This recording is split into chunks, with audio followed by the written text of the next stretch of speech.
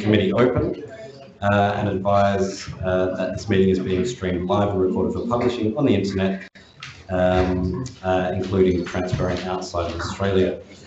Council acknowledges that we are meeting on traditional country of the Kaurna people of the Adelaide Plains, and we pay respect to the elders past and present. We recognise and respect their cultural heritage, beliefs and relationship with the land. We acknowledge that they are of continuing importance to the Kaurna people living today, and we also extend that respect to other Aboriginal language groups and other First Nations who are present with us. Item 2, I have an apology, or rather I have a leave of absence from Councillor Abrahimzadeh, and Councillor Moran is not late, she's joined us. I think that accounts for all of us here. Okay, moving on. Item 3, confirmation of the minutes. Can I seek a mover to move that these are true and accurate? I have a mover, Councillor Kira, and a seconder, Councillor Knoll. I'll put that to the vote. All those in favour? That is carried. Moving on to item 4, discussion forum items. Item 4.1 is waste management, and we'll be hearing from Michelle English. Thank you, Michelle.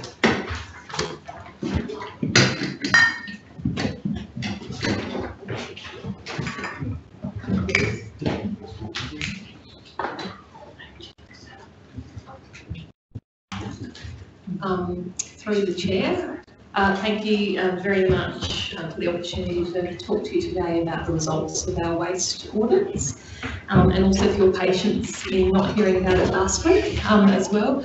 I'd just like to introduce Adelaide Johnson. She's our waste project manager, and she's had a lot to do with compiling the results that we've got for you today.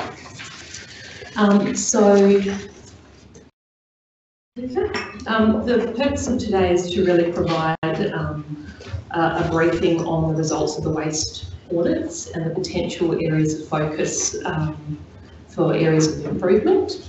There's lots of opportunities, and the feedback we get from you today will help us inform the new waste and recycling management strategy, but they will also give us an indication of what areas Council would like us to prioritise.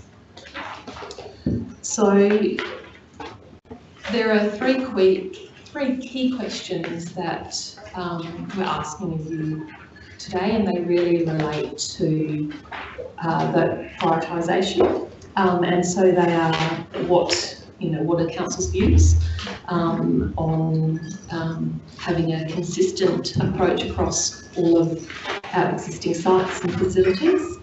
The second is in relation to your views on prioritising education and outreach programs with a particular focus on diverting food waste from landfill and supporting those improved recycling waste outcomes for our community, our businesses, operations and employees.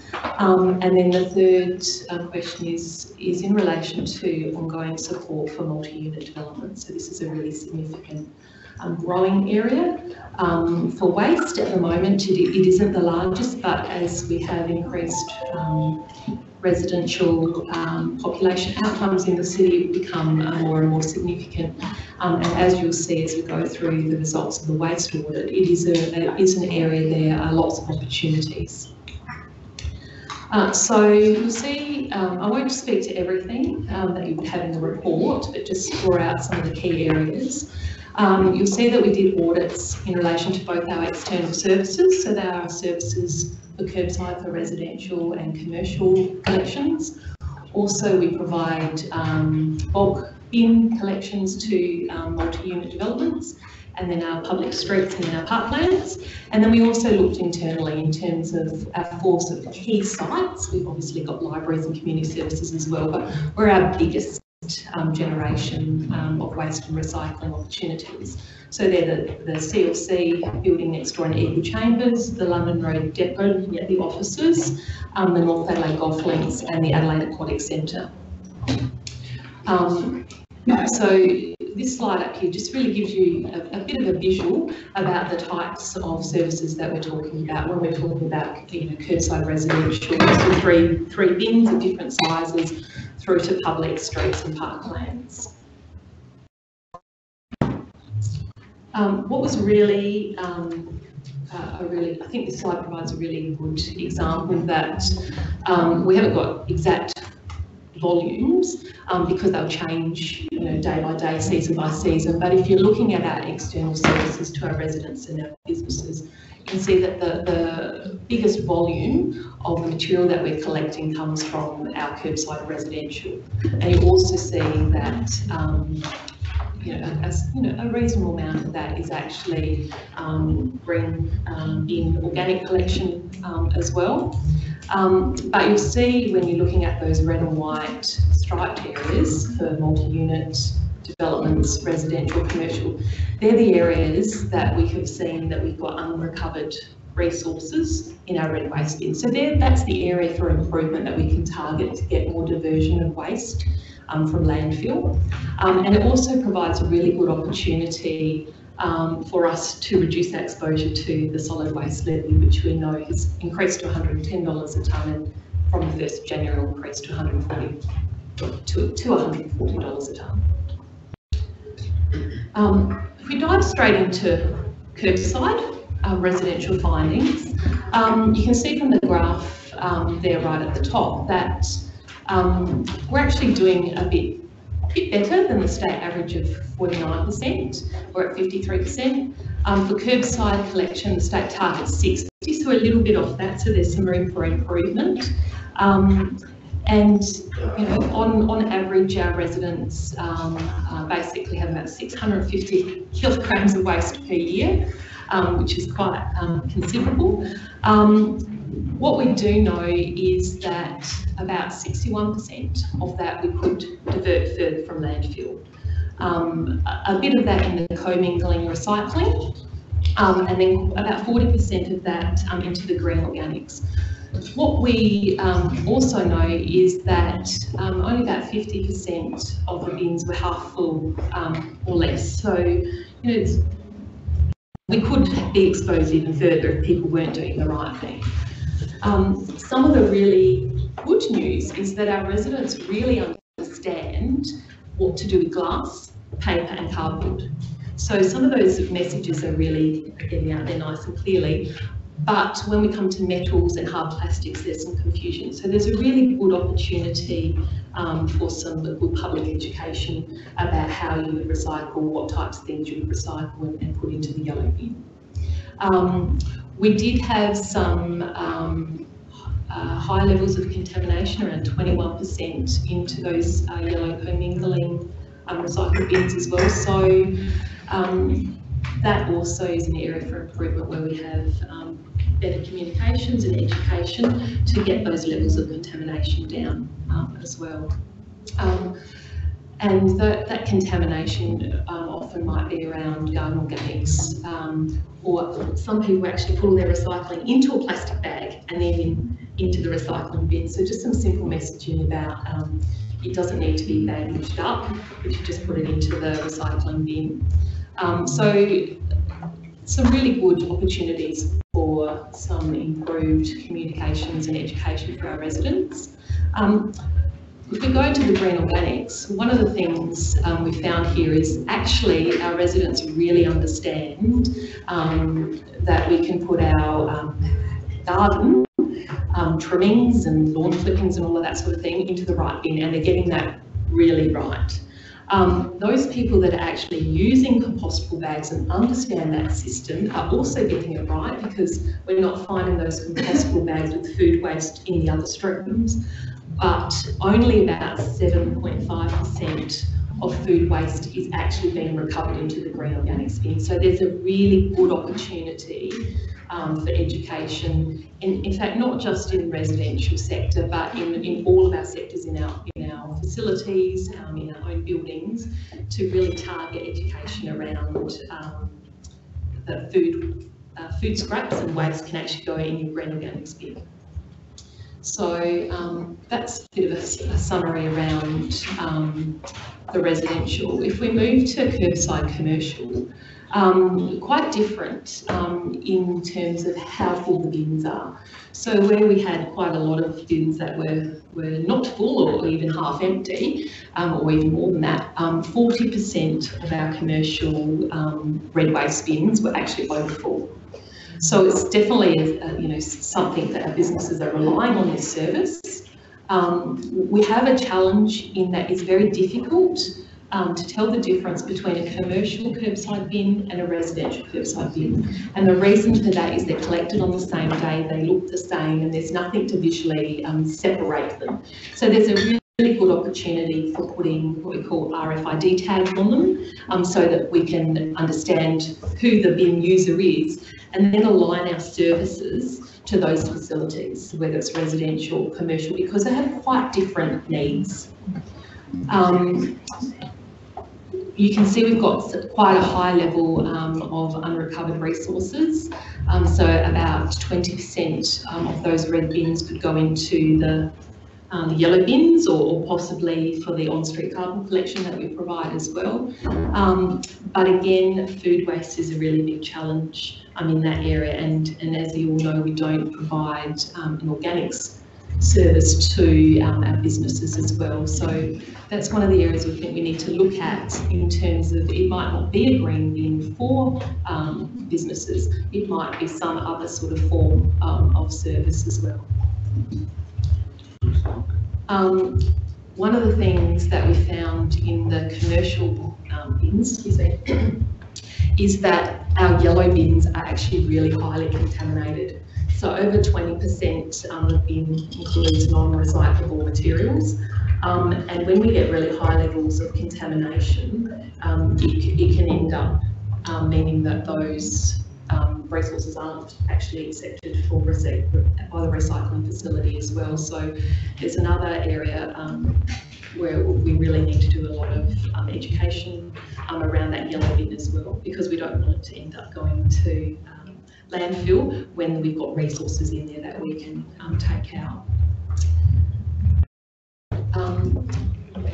We provide a different service to some residential multi-unit developments. So we provide bulk bins, and we are actually in a process of transitioning some multi-unit dwellings that have curbside over to bulk bins as well. One of the things that so I would say this is probably the area in terms of all of our external services of the biggest opportunity.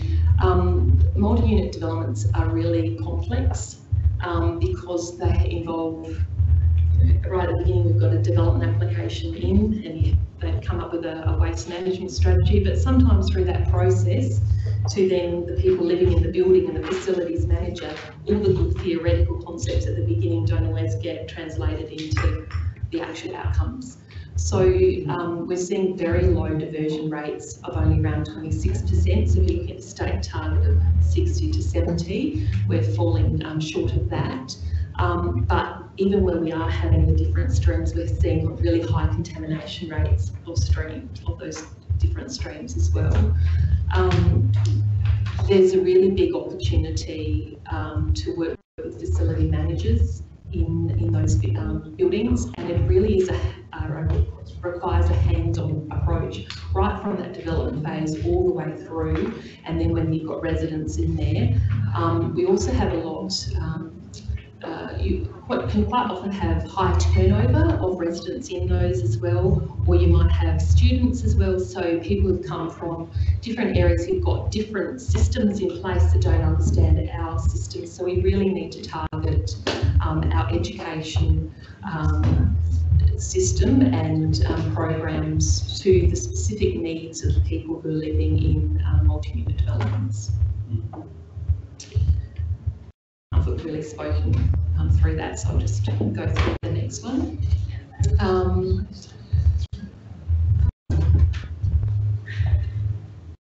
We go to our public spaces. As you know, we have public spaces on the streets and also in the parklands. So if you're looking at on the street, we only have about 16 recycling bins, and the rest are waste bins, and in our parklands they're all waste bins.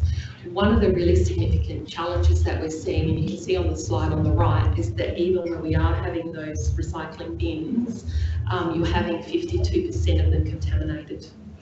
So when you have a bin that is that contaminated, they'll be rejected from the facility. And we see the recycling facility, and we see that this is actually a challenge not just in Adelaide, it's a challenge in Australia and overseas as well. It's really important to ensure that your bins are targeted to the land uses in that area. So one system in Rundle Mall, say, is not going to be the same system in the parklands. So in some areas in the parklands we had really high levels of organic waste, but that was basically because it was next to a dog park, and whereas your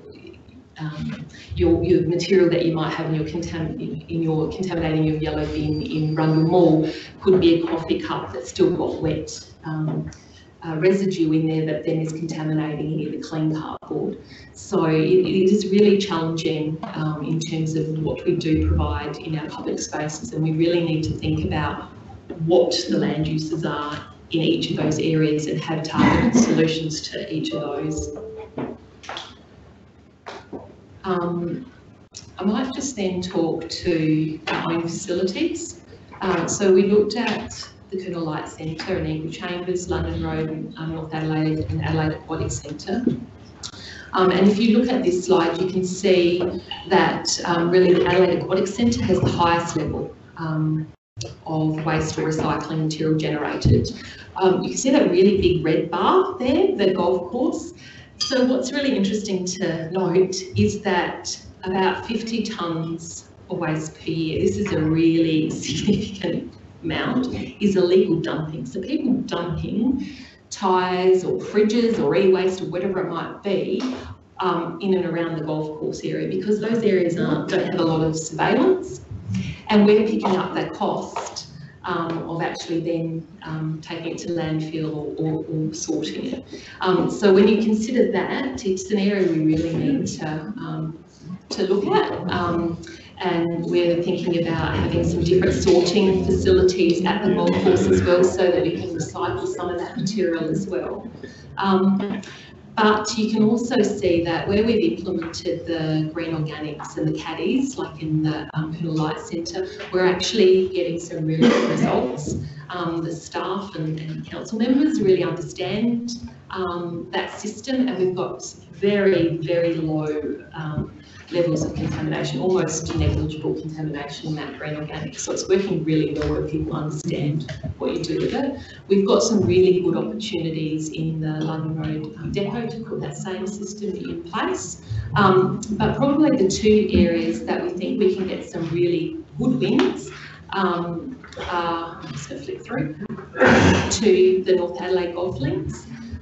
So we've found a lot of material that's in the red bins we can put directly into the yellow co-mingling, as we have a huge amount of container deposits, like bottles and cans out of that facility, and also a lot of green organics, food organics, both from the kitchens and the facilities in there. So we actually think we could get some really good results, and possibly quite quickly, over a relatively short period of time, by putting in some good systems there to bring that sort of recycling up to well over 70%. So there's some really good quick wins in the North Adelaide golf course links, and then also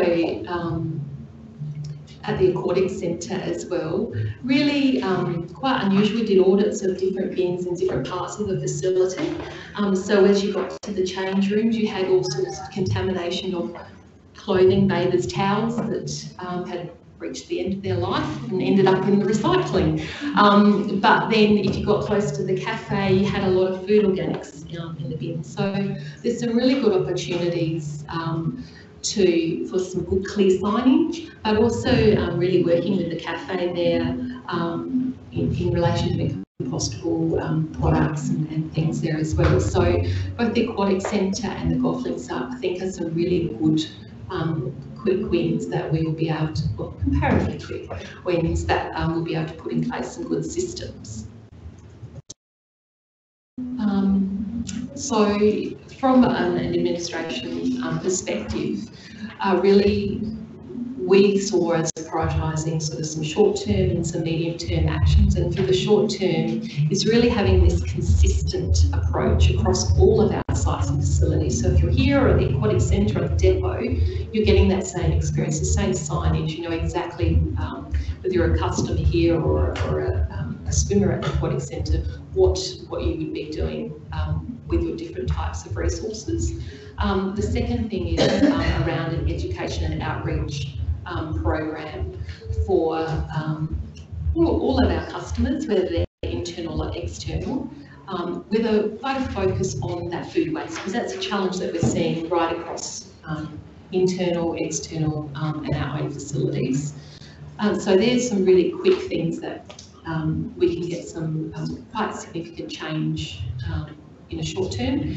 The medium term are the areas that are a bit more complex. So they're that multi-unit that need an ongoing support, multi-unit development, sorry, as well as looking at our streets and parklands, and also looking at what are some really innovative but tailored support mechanisms to increase diversion from for our commercial waste as well. So I've probably spoken quite long enough, so if I could maybe just hand over to you and take some of your questions. Thank you for that, Michelle. The way I'd like to do this is we have questions for clarity first before we give commentary. So I'll just open it up. Is there any questions for clarity on the report? Councillor Martin? Yeah, just for clarity, the paper say, and you said also, when there's contamination in a yellow bin, that bin is thrown out. But the bins go into a truck. No one's sitting there peeling through it to see what's contamination and what's not. So does that mean the whole truck is contaminated and discarded, or is it sorted and the contaminated material discarded? So, and if I'm incorrect, Adelaide will jump in and correct me. So my understanding is that is the whole truck. So when it is presented to a facility, it would be that on average. But if you say talking about your parklands and your on streets and they're all contaminated, your level of contamination is going to be, quite high. So I'm not sure I understand that. So if I throw a banana skin in my yellow bin, then, or a lump of something that's not appropriate, I don't know, dog poo or whatever, that whole bin and whole truck is contaminated. Through the chair, not from one banana skin in that one bin. So it's not based on the bin, but if on average the whole truckload goes and turns up at the recycling facility and the level of contamination of that whole truckload was exceeded their standards, then yes, they could say we're not going to accept that. That would have to go to. So it goes on a conveyor belt, isn't it? Okay. So it goes on a conveyor belt. Yeah, so it will get deposited first, and then that goes through the processing facility. So it is quite possible that some loads might be rejected, and it's not just for our own facilities. That's for any commercial or operations or other councils as well. Through the chair, just to be clear, when truckloads are taken to the sorting factory, they basically go on a conveyor belt. And they do separate out the contaminated material from the recycled material and gets packaged and I guess split up so that it can be used or disposed of. So it's pretty common practice. Thank you. I've got Councillor Donovan. Thank you for all of that information. With the cost that's likely to be saved from better diversion, have you crunched some numbers to see roughly if we were to successfully divert all or half of the material that's currently a resource and it's going into the waste stream, roughly what that would save based on the 110 or the increase that's going up? So I can talk at more general numbers. So what we do know is with the increased levy, so in 2015, the levy cost us about 360 about $369,000. In 2018, the increase in the levy, even though we actually slightly reduced our waste to landfill, cost us $549,000, so that was an increase of $180,000. We're anticipating if it's at the same volume, it would currently in 2020 cost us about $750,000. When you actually get to the nuances of this, X tonne taken from landfill to, say, organics, it's not as simple as just moving that tonne and reducing it by $140, because we pay per bin lift, we pay per weight for each stream. There's, depending on which contract you're in, there could be a rebate for depreciation on their vehicles, and it's also a bin size. So we don't have the specific, numbers of what that would be. But if you had a substantial shift and move, we would expect that we would be saving money from that, in the order of $250,000 increase. And in terms of the draft planning and design code, will we include in our submission content around how to ensure or to incentivise, motivate, structurally support the better diversion of waste in multi-unit dwellings? So I can't speak for Associate Director Shanti Ditta, who is our planning person, but we do work very closely across the program, across our programs. I think she's here, and that is an area that I know they are very strongly supportive of ensuring that the code is getting the best outcomes that we can for our residents. And just final question, I don't think it was in this document, although it may have been, I think it's in another document, roughly the percentage of domestic or residential users of the green waste facility of organics. I'm not sure if it was in this one or if I saw it in another one, but it seemed incredibly low across the city, the number or the percentage of households that currently choose to, so not the number that choose to access green waste. Do you have that? Adelaide's going to look for it, but it is an opt-in service. Yeah. So some local governments provide it, and you just get it. The City of Adelaide is an opt-in service. That's one of the things that we would be looking at in in education, but also in the development of the strategy. Is an opt-in service the best for our residents? Some of our residents have very small cottages and they don't have room for 3 bins.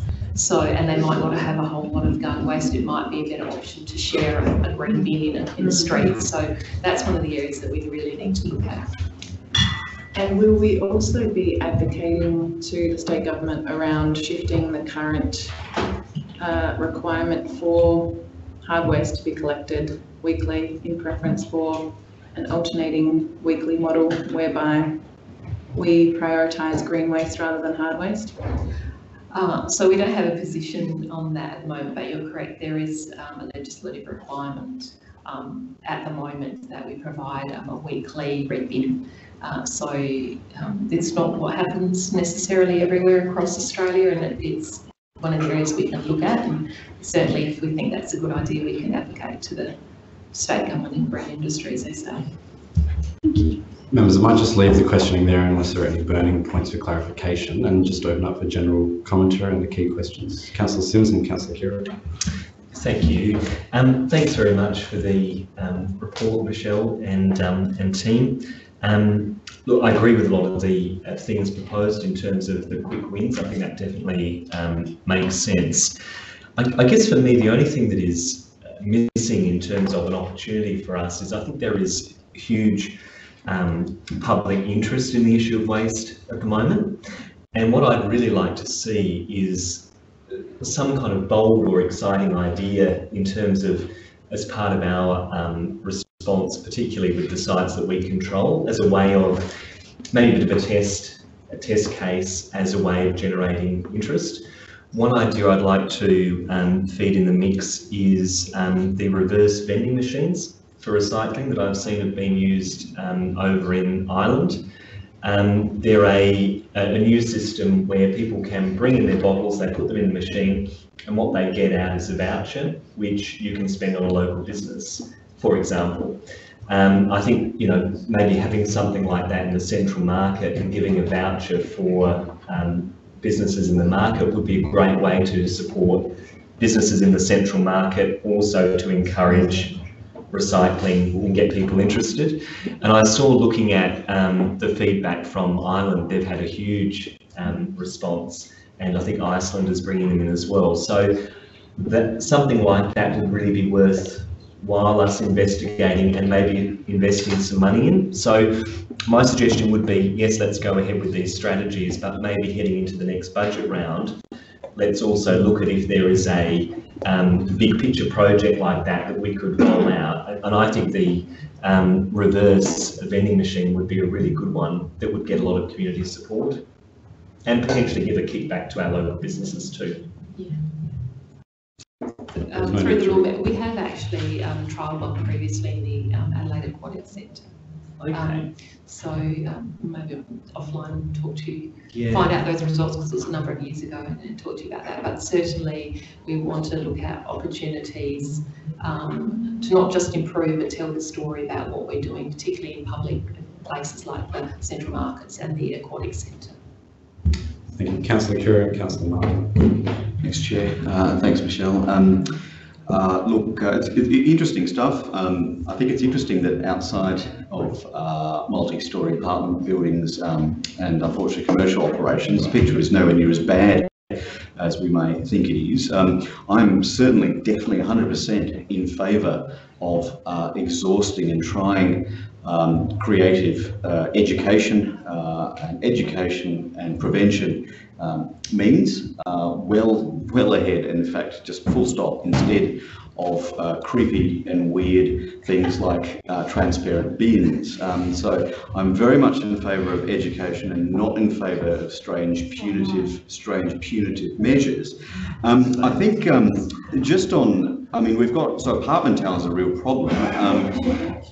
I think a big part of that problem is you go to any apartment tower, what you have is a chute at the end of each on each floor. The chute is usually not marked or poorly marked. I know we don't really have powers to order this, but it'd be great if we could get apartment towers to agree that those chutes are really clearly marked with what should and should not go into the bin. I think it really comes down to something like that. If we could get that on the majority of apartment floors, it may make a difference.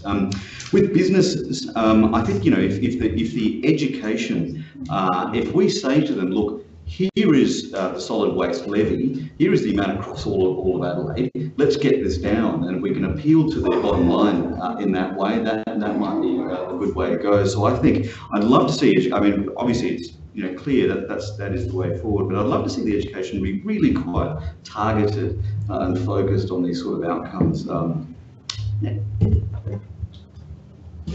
Thank you. Councillor Martin, and then the Lord. Yeah, look, just very briefly, in waste management generally in the city, I think the problem is the city. We don't have the right policy settings. We don't set the right examples. Our own premises are sources of great contamination and waste, but we don't set a good example. I remember Councillor Corbell, who was part of Team Adelaide, and ultimately became one of the victims, proposed, and a council accepted too, one of her motions that we should investigate with a view to installing separate waste bins in public places so that there would be a green, a red and a yellow. We've not done that. And in public places, bins are contaminated. That's not a surprise. Additionally, we have a patchwork policy everywhere else. In business, for example, only some businesses get a waste service. Most of those are being grandfathered. And so you have a street in which there might be 30 businesses, 12 of which have a red bin, a yellow bin, some of them also have a green bin, not many. And what happens is everybody who doesn't have the service uses the bins of the businesses that do. That's why the bins are overflowing, not because the owner of the bin is a prolific accumulator of waste. It's because everybody in the street is using it, and indiscriminately. that policy needs review, and the city ought to be providing a waste service to all businesses. All businesses pay the same rate in the dollar. Some of them get better service from the City of Adelaide. Some get none. Additionally, there need to be real incentives to businesses to adopt services like green bins, because at the moment, most coffee grains in this city are going into red bins up and down the street. It is just in our hands, and it is in our hands to do much more than education. It is about a root and branches reform of our whole waste policy. Thank you, Lord Mayor. Thank you, Chair. I think this information is fantastic, and use the data to inform what we can do next. I've got a couple of questions in terms of areas that we would look at. Rundle Mall, I know it's a separate authority, but has got separated bins there, and also the North Terrace Cultural Boulevard, only because of there being incredibly highly trafficked areas and where you get a lot of people eating lunch. The separated bins, and we've talked about this, Michelle, when we put it in at WOMAD for the first couple of years, we actually had to have volunteers to assist people figuring out which bin to put them in so they're not contaminating the waste. And so it's not enough just to have an education, we probably actually have a few people around the place as well. My question is around multi-languages. Particularly in different areas of the city where we've got high student populations, whether we're going to put language, because often that is actually why the stuff's going in the wrong bins. And the other one is whether we can do a few more demonstrations. I know Councillor Donovan was there with me at City West when Marion did a demonstration on the rubbish separation and what goes where, which was really informative and would be a great way to do, again, a very personalised sort of education around the waste. Thank you. Are there any other questions, comments? Thank you. I mean, my perspective is let's save that $250,000 and put it into our resources.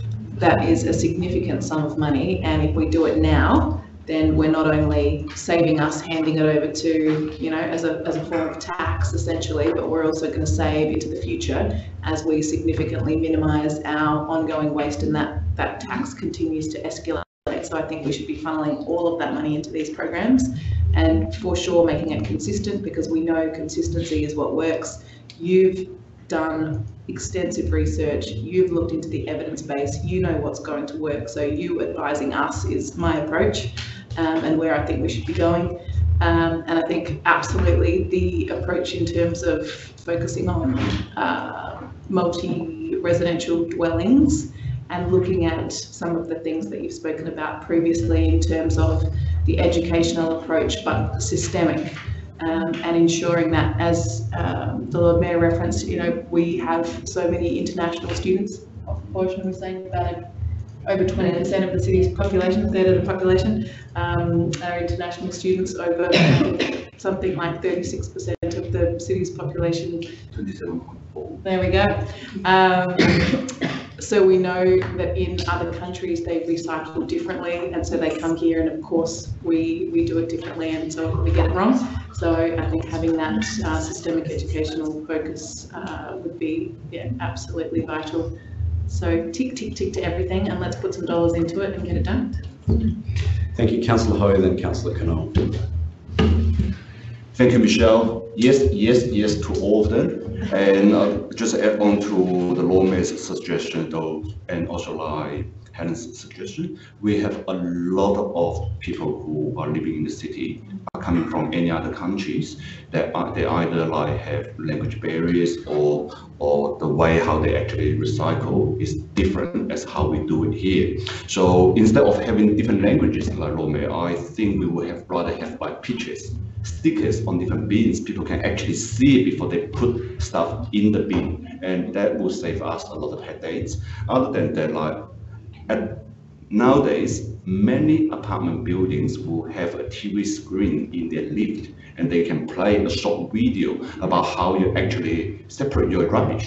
And we can provide those videos to the body corporation, and I believe they will be happy to do so, because as a body corporation manager, they quite often will face a problem that, say, solo waste collections, whatever we call them, and say your bins have been contaminated, because their residents don't know how to do it. And the owners of the apartment have to pay extra on their starter fee to collect those contaminated rubbish bins. All right, so I think education is far more important than anything else at this stage. Councillor Connor. And just thinking about the multi-year unit developments, etc. I mean, the difficulty we have is that they're not generally like if you've got your own bin in the backyard, you're attached to it. It's in a sense of what's going where, and it's convenient. And part of the problem is that the lack of convenience means that you'll bundle it together because it's just a bit hard. And so if we have the ability to help closer into the units and saying, well, so there is, like we have a little small black green bin on our kitchen sink, and we put all that in there. We've actually increased the amount of green waste we put in there because that's now convenient. But if we can help them to be convenient, that means that they'll be able to bring it down already segregated well, whereas often it's one bin in the house. And that then, it's just too difficult to do that. Again, if we look at the parks, during the normal week, it's a place that is uncontrolled, and usually there's a variety of people that don't, they don't have such a great attachment to the recycling. But the part of the problem you've got is that there needs to be also enough bins at the right times. We've gone often enough when it's on a popular weekend, the thing is overflowing. No matter what you want to do, you've got to try and get it in there. So it is about ensuring that you have the sufficient of them. With businesses, etc., there is a great disparity. With business and the availability of bins, etc. And again, I suppose they're making them accountable for their bin is useful. In other words, this is my bin.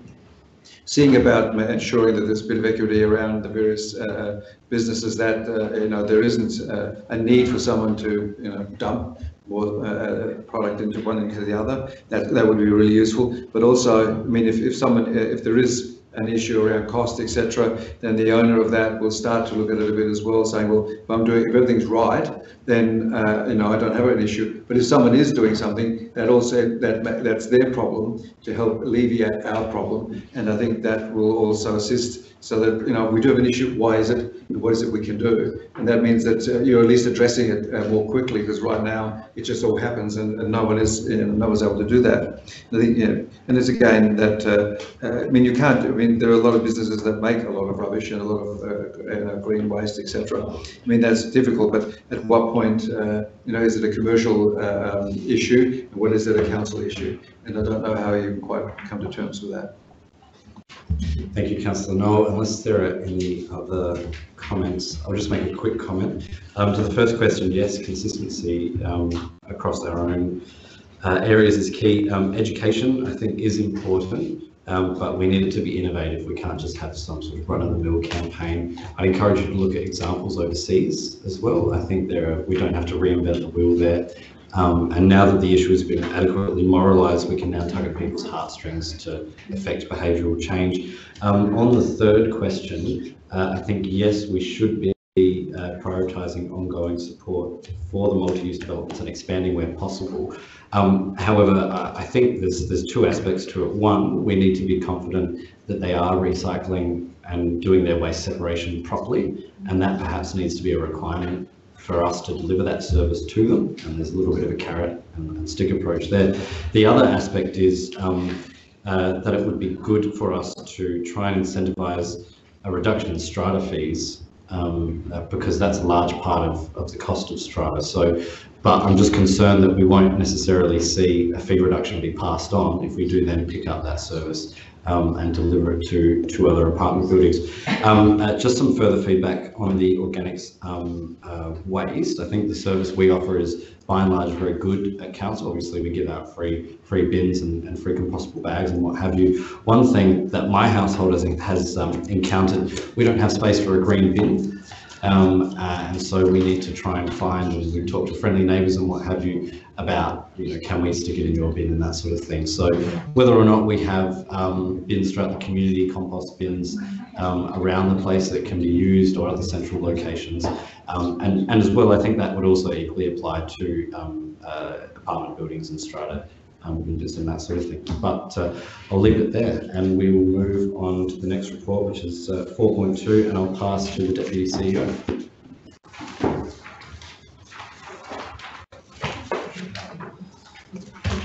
Thanks, Chair.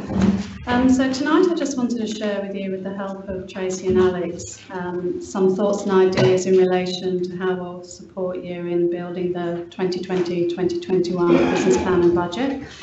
Since I've had the finance function since the 1st of July, it's clear that there's a range of improvements we can make to how we work with you and our community to make sure that there's a transparent process where you have the information you need to make informed decisions about how funding is raised, and then how that funding is prioritised and therefore spent. So some of the key differences that you'll see as part of this year's process include, we'll have hopefully a new strategic plan, and the budget will be built around supporting delivery of that, with a view to developing a 4-year delivery plan, associated funding, which will turn into a much more of a rolling approach. And secondly, we've initiated an internal audit with KPMG to review our processes and make sure that we're developing in a way that supports council members in their core duties. Those audit recommendations will come through to audit committee early next year, and we're trying to make sure we've got a bit of flexibility in our approach to enable us to incorporate any of those recommendations that we can. And the third element that you'll notice quite a difference in is strengthening the role of our audit committee. So we will have a new audit committee in place from February. They've expressed desire and interest in making sure that there's oversight and that their independent advice is brought through to committee and council in the coming months. So you'll start to see audit committee taking a much stronger role in terms of our understanding our financial sustainability. Thank you, Claire. Any questions about the... Yeah, there's a little bit more. Oh, sorry. That's all right, I was turning a page. Take a breath. I was turning a page. So in terms of the types of principles that you'll see in our budget process this year, being financially responsible and sustainable is going to underpin the approach that we take with you. We've already kicked off a piece of work that Vanessa shared with you back in in October, around our services and making sure that we're delivering those efficiently and effectively. We're also really mindful that we do need to create the capacity to enable current and emerging priorities and projects to be able to be funded. And obviously a core role of council is to maintain and enhance infrastructure. And Clinton's already commenced some work to better understand the condition of our assets, and then making sure that we're prioritising those assets.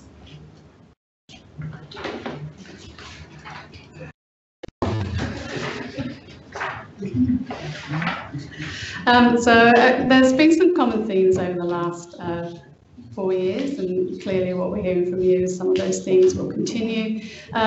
Most councils decide what they're going to deliver and then set their rates accordingly to deliver on what they commit to delivering.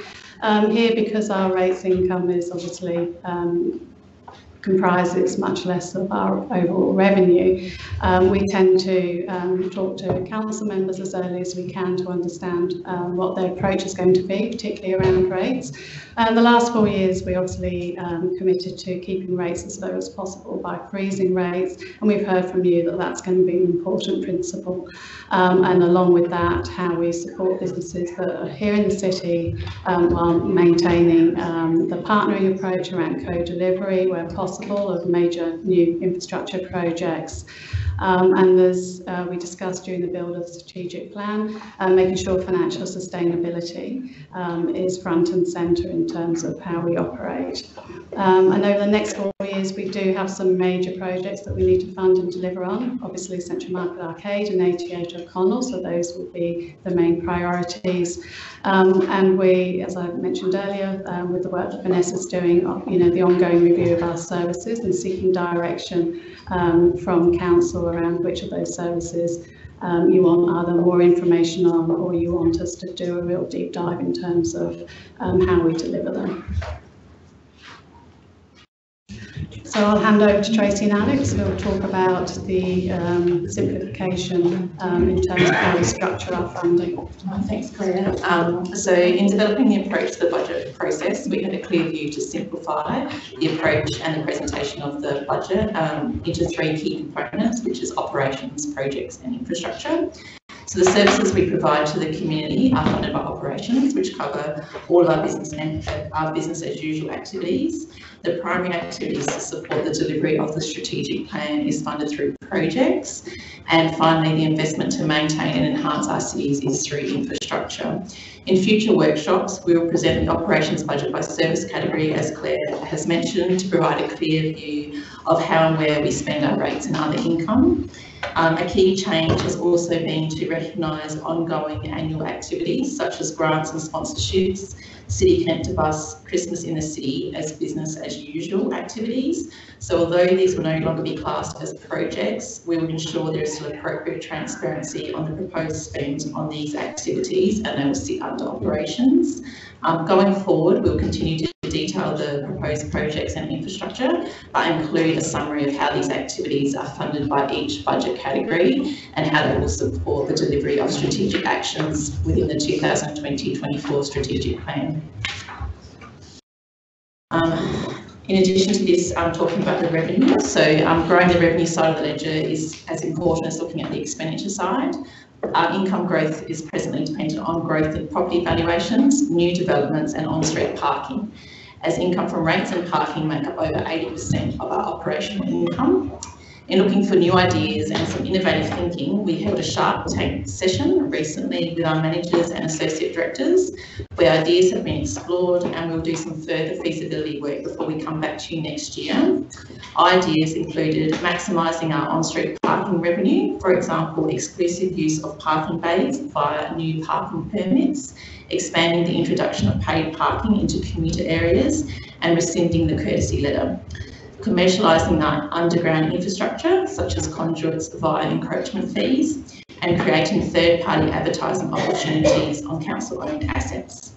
A key consideration is the future growth in rates income, noting the intention to continue to freeze the rate in the dollar. The rate in the dollar has not increased since 2014, with council relying on the growth of property values and new developments and additions to fund our operations, infrastructure and projects, and the emerging priorities in recent years. As a council, we need to consider the future projection of new developments and valuation growth. We also assume CPI for fees and charges, and as you saw last week during council, we'll continue to look at opportunities to simplify and reduce our fees and charges. We're progressively reviewing each of our commercial businesses, which includes the Aquatic Centre, golf and the U Parks, and the review of the strategic property portfolio is well progressed, and it's important that we maximise our community benefit and the financial return from our business and property portfolio, leveraging on opportunities as we have with the Central Market Arcade. Over to Claire. Thanks, Tracy. So just to confirm, Audit Committee are absolutely going to provide more oversight and provide some best practice advice in relation to our strategic financial management. They're committed to helping us review the long-term financial plan and any other associated policies. So with the Audit Committee coming on board in February, my observation over the past few years is a huge focus on the risk side of their terms of reference, but we want to balance that with a more oversight on the financial side as well. We'll be looking to your advice and guidance just on how we prioritise particularly over much more of a 4-year type rolling approach.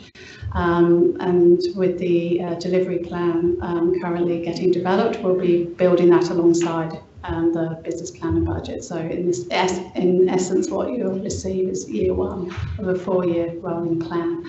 We're also really keen to build on the engagement from the strategic plan. So we've had some really good ideas and feedback from the community to date, and we're going through the formal statutory engagement and consultation now on the draft plan.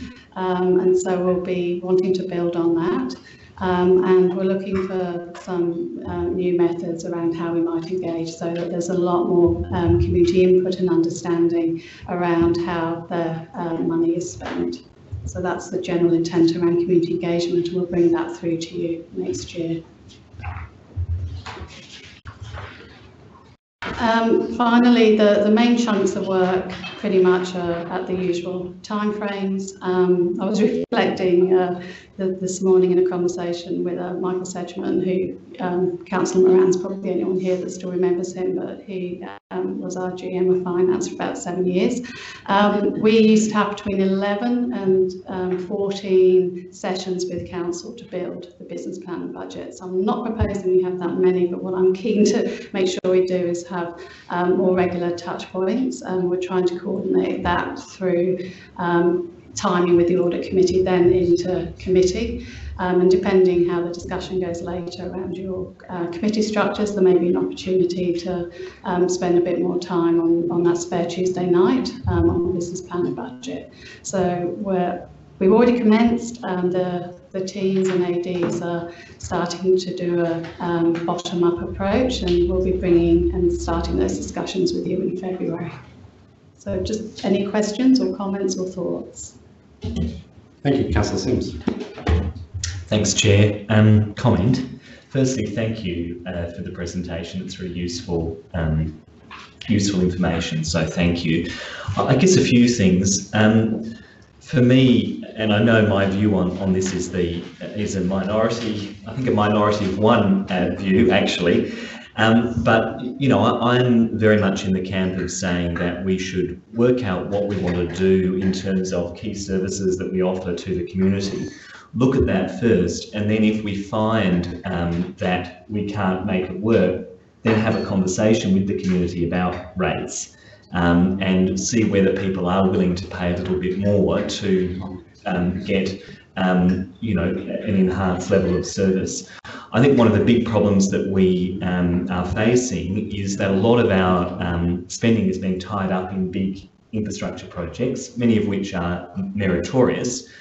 But you know, we're about to have a discussion shortly around the Aquatic Centre, for example. And I think, you know, it's appropriate for us to have a discussion with the community about how do we continue to offer this level of service? Is there something more that you would like? Are you willing to pay a little bit more in terms of rates? So I just make that point, rather than locking ourselves into this straitjacket year after year of saying that we're not going to increase rates. In particular, I'd really love for us to look at rates for rate levers that we can pull for property owners that have vacant property in the city that they're not activating.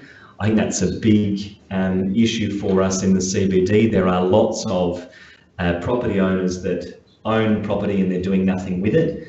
And I think that's a problem in terms of driving down business confidence. So I'd love to look at what levers we can pull in the new year, potentially hiking up their rates and use it or lose it kind of approach, which has worked in other states. The final point I would make is on the idea of public-private partnerships or advertising on public space. I'm really concerned about that. That's not something that sits well with me. We've seen debates around that in Sydney. There was a huge furore about the Opera House, for instance, and that being turned into a billboard. I think public space is public space. It's got to be for the good of the community. And when you start privatising or commercialising that space and turning it into advertising opportunities, I think that moves against the spirit of the public realm. So that's not something I'd like to see administration progress. but let's look at other opportunities to boost revenue. Thanks for the work. Thank you. Any others? Councillor Martin. Just a quick request to the administration. Each year that I've been a member of council, we spend most of the time allocated to the budget arguing about the $30 million capital works program, and at the conclusion of which there is no further discussion. Could we have the discussion this time, starting with the general operations and other budgets, and the capital budget last? Thank you. Did you want to respond to that? We'll take that on notice, and we'll do it. It'll depend on the timing of when we get information internally back, but we've certainly heard you loud and clear, Councillor Martin. Well, thank you. Endeavour to meet your wish. That'd be great. I'd echo those loud and clear remarks. Anyone else? Councillor Knoll and Councillor Abbey. I suppose just if we're thinking about council and the fact we are limiting our ability to raise funds from the usual means, and if you're looking at the others, we are actually using fees and all sorts of things as a growth within our budgets, etc. We do need to get a bit more inventive, and I do think, you know, the Shark Tank idea about trying to find ways to create value that gets still in the public good, but it is something that we can deliver that will give us an advantage, and also help to spread the way we're raising our funds so that we can deliver services, etc. And it is important that we find other ways to do that, and some of it may include advertising, it may include doing things that where we can do things effectively, because it is about us as a business, and we are still a business that can deliver things that will enhance the city, but at the same time enable us to deliver other services, but also create a value that we can sustain. And I think we've got to be a bit more broad in our thinking than keeping it just as that fundamental old-fashioned way of raising some dollars. Thank you. Councillor Abbey. Thank you, Chair. Just a couple of comments. I think the long-term approach to freezing the rate on the dollar may or may not be sustainable, depending on what we think we can project in the way of development that may be hitting our streets. The reality of the situation remains that the only way we've been banking on the last 6 years of freezing the rate of the dollar was on the back of significant revaluations and also new business. If those two things don't exist as a result of a turn in the economy or potentially developers that are not developing, and there's been a shift in the market and a change, which we've seen recently also happen from a land tax perspective, etc. So we just don't know what those impacts are. I think it would be important for us to try to project to some degree what we think we are seeing through the pipeworks, be it through SCAP or CAP, and what we would anticipate will be developed. And on that basis, over the next 5 or 10 years, we can get an idea to whether we're going to see growth or not in our rates. If we don't think we're going to see growth, then it's a separate discussion, because for every year that we don't raise the rate versus CPI, we may be potentially going backwards and putting pressure on the future council. So I think at least understanding what the scope of growth is would be really important. With regards to new income, I think it's something that I've always sort of wanted to look at. I know our car parking business is a significant revenue stream that also may or may not have a future, and we don't know what the future of that looks like over the next decade. With regards to where it starts for me from a budget perspective, and I'm not sure if we're going to get the chance in this budget to look at the service review and the core business, because I think that's where it starts. I think the reality is, to what Councillor Sim said before, which I agree with, is it really starts at the basis of what services do we want to deliver over the term of the year, or be over the term of 10 years.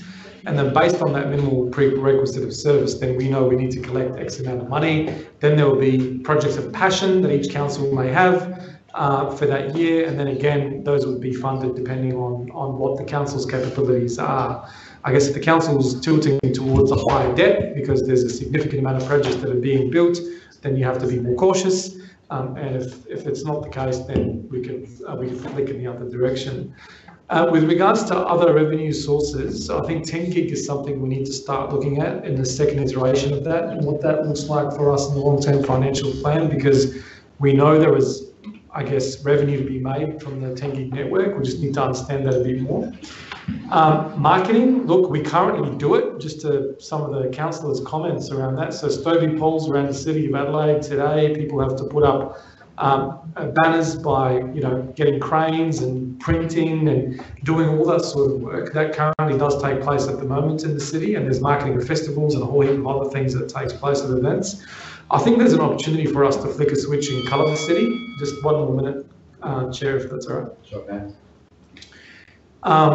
Potentially there's an opportunity for us to be able to digitally flick a switch and market the city. And I'm not just talking about us marketing our own marketing events and other businesses, but potentially marketing city businesses and also marketing city events. So look, if there's a game on, why not? But potentially some of these things that we may want to consider of digital displays. Telstra is already doing it on our public realm, and they are collecting revenue from it. We've already seeing some of them come up. I'm not saying on every single street, but potentially on some bigger roads where we may want to consider it. Bus shelters are doing it. They're all doing it. We're just on our own public realm, and we're not collecting any funds. So look, I think there's an opportunity there for us to have a duality where we could actually market community events and at the same time generate revenue for the city instead of to have the stop traffic, pull banners up, pull banners down, especially when we want to market Christmas in the city and do all the things that we want to do. I think there'll be a significant amount of revenue that we could raise there using council assets. I don't think we should have a market in parklands and that sort of thing, but for everything else, I think there's an opportunity for at least to have a chat. Thank you. Councillor Moran. Yes, look, I disagree with working out what you want to supply and then rating to that level. No other business, no household ever does that. I want like a swimming pool, a 3-storey house, a helicopter, so I'm going to go out there and get it.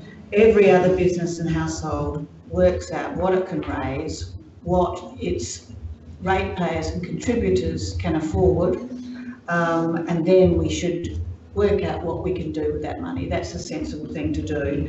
If we actually went out and did a master plan that we'd all want, I mean, it would cost trillions.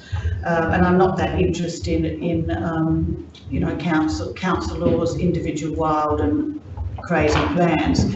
That's not talking about separated bus lane and everything like that. That's blue sky thinking, which I think is about the most dangerous thinking we can often do. I think that freezing the rate of $1, the rates still go up because the property valuations go up. Has to be a bedrock policy. Some of us here that aren't boasting about and take credit fought hard to get that, and I think that should stay. If growth isn't happening and business is flagging, the last thing they need us to do is charge them more rates. We should tighten our belts, make our businesses pay, not by selling them off to private industries, making them pay. That's why we voted here, not to do the easy stuff like jack up the rates, sell off the park lands. You were voted here to be clever and to work out how to run the city without doing the easy stuff. Putting rates up is the easy stuff. You never mention the administrative costs of this council are huge, and the new administration has been making inroads into that, but it is still a great big fat cash cow juggernaut that everybody takes advantage of, and nobody seems to, as soon as people have been here for about 6 months, they forget, some people forget this is other people's money, and I think this council's shown that we have forgotten that quickly. We need to spend it on what people want, and I think the rubbish recycling was a really good, they do want that. They want trees. We're getting up to another one here where we're ripping out a beautiful palm tree. If people trusted us, really trusted us to spend money wisely, it would be easier. But I know as a ratepayer that if you double my rates, I have no real faith that you're not going to do it into some fancy blue sky thinking project which councils have done. We've got way too much development going on. We should not be looking at 88 O'Connell Street as well as the Market Arcade in this council term. And then I think the Lord Mayor or somebody suggested we look at doing stage 1 of the Victoria Square. We cannot afford all these things. But I have a show of hands for Councillor. No, it's all right, I'll stop. It's fine. Councillor Sims? Oh, no. Continuing. Does anyone else wish to comment on this report? No, I'll just leave my remarks. I'd rather us have a straitjacket on us as a council than put a straitjacket on our ratepayers, whether businesses or residential.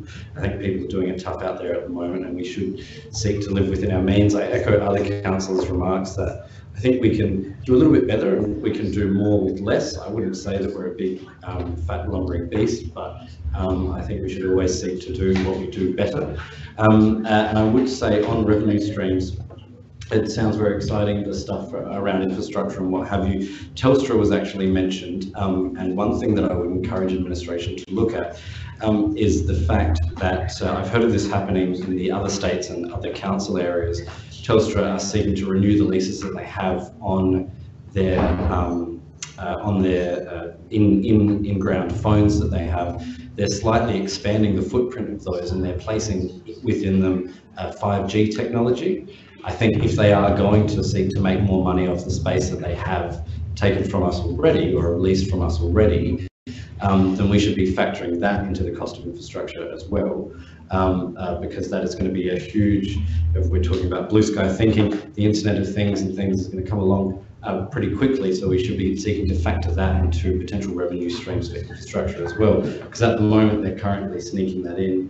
They make a lot of money off of it, and we're not going to see a dime or any benefit, even though it's our space. So I'll just leave you with those remarks. And we will move on to the next item of business, recommendations to council. Item 5.1 on the Adelaide Aquatic Centre. I'll seek a mover for that. Do we have a mover for this? Councillor Kouros and a seconder. Councillor Moran. Councillor Kouros, do you wish to speak? It's over your right, Councillor Moran. I don't think there's nothing in this report that we haven't known for quite a long time. It's an interesting timing of this report, but I don't think there's much to say about it. We all know that the Aquatic Centre has been a credit to the administration of this council. That's kept it going with sticky tape and chewy. The new roof was a bit of a shock, but we have taken an aging facility past its use by date. For the last 10 years, I have been fighting Sam and others saying that we have to have a succession plan. We can't wait till it's leaking all its water into the parklands. We can't wait till it's an emergency situation. We have waited till it's an emergency situation, and now we're facing an emergency solution when we should have been looking at lobbying the state government to replace the city bars down on the riverbank, which they wanted to do. We should have been looking at rebuilding open-air pools such as Hazelwood Park, which don't cost us much to run. We should have been looking at all the other options. Now we're looking at one option because it is an emergency, because councillors here, no one here sitting here, did not listen to the fact that it was disastrously coming to an end. We were getting rather confusing messages from the administration because the councillors no longer have a close relationship with the running as they used to of the Aquatic Centre. I was the chair of the authority for many years, so I knew what was going on, but to get that to other councillors was almost impossible. There was a sort of like, just keep it going, Tom can do it, and Tom did do it.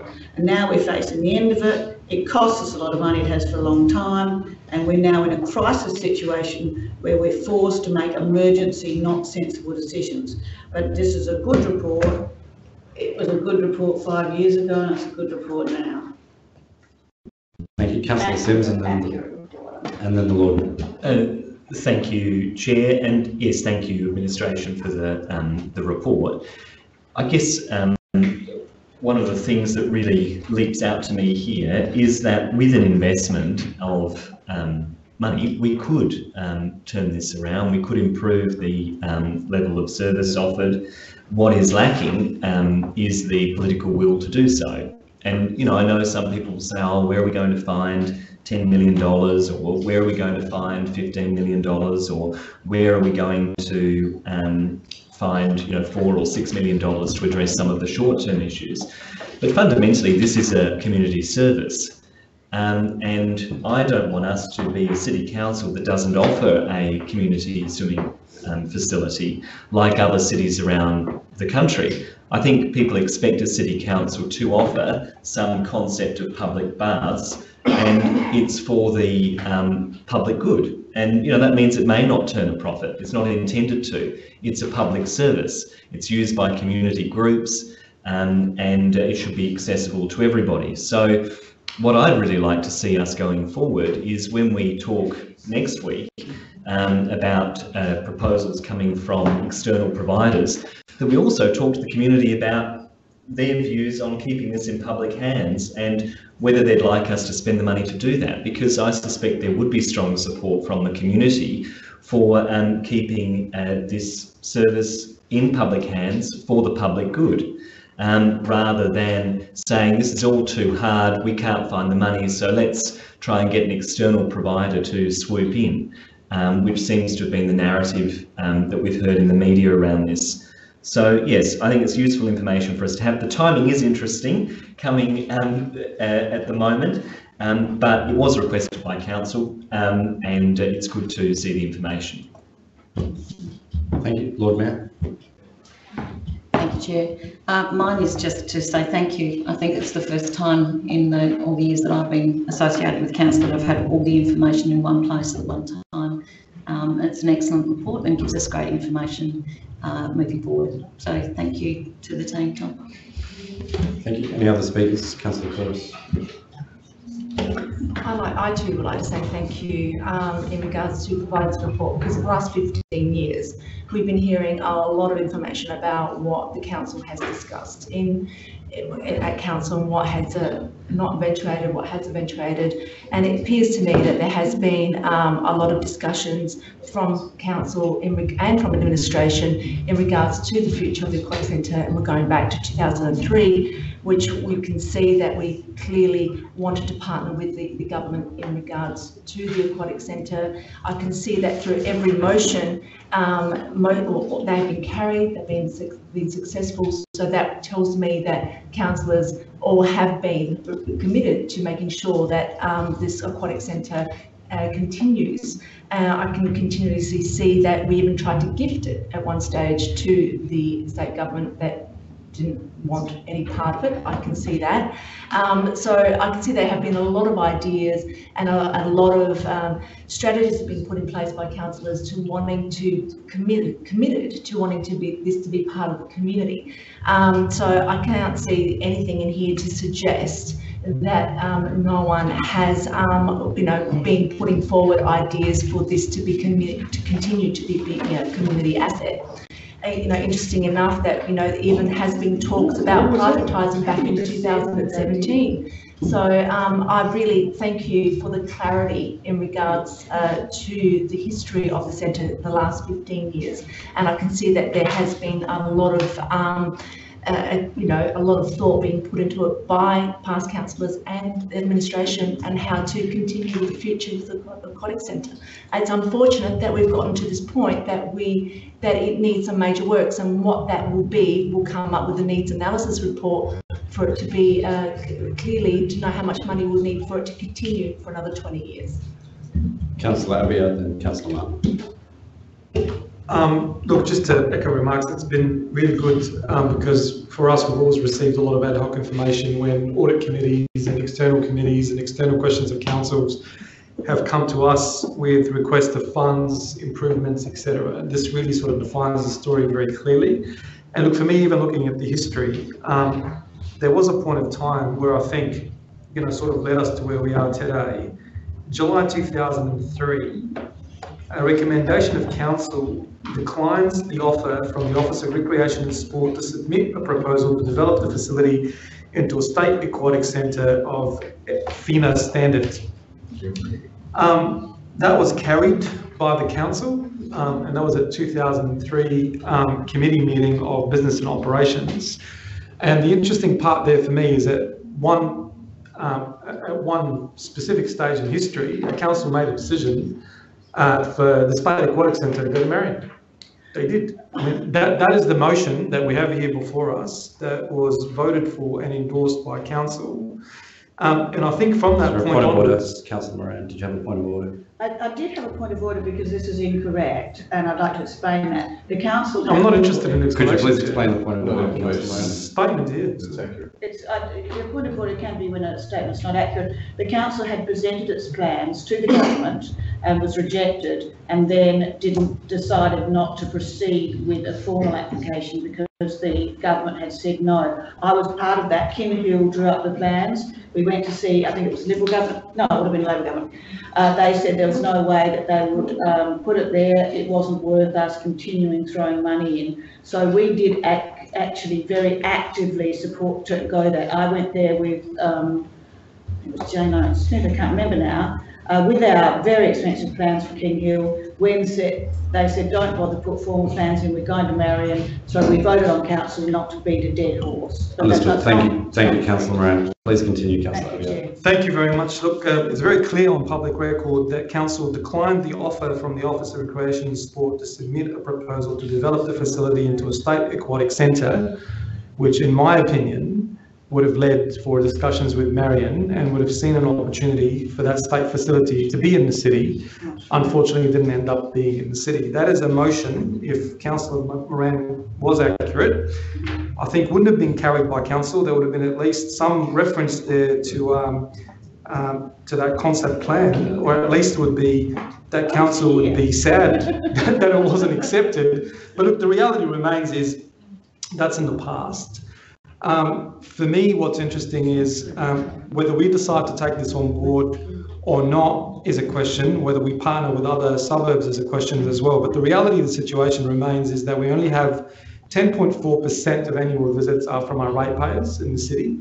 When we look at the whole rateable base of the city of Adelaide of 100 million, 15, 20, 25, 30 million is a significant outlay, which usually is outlaid by business.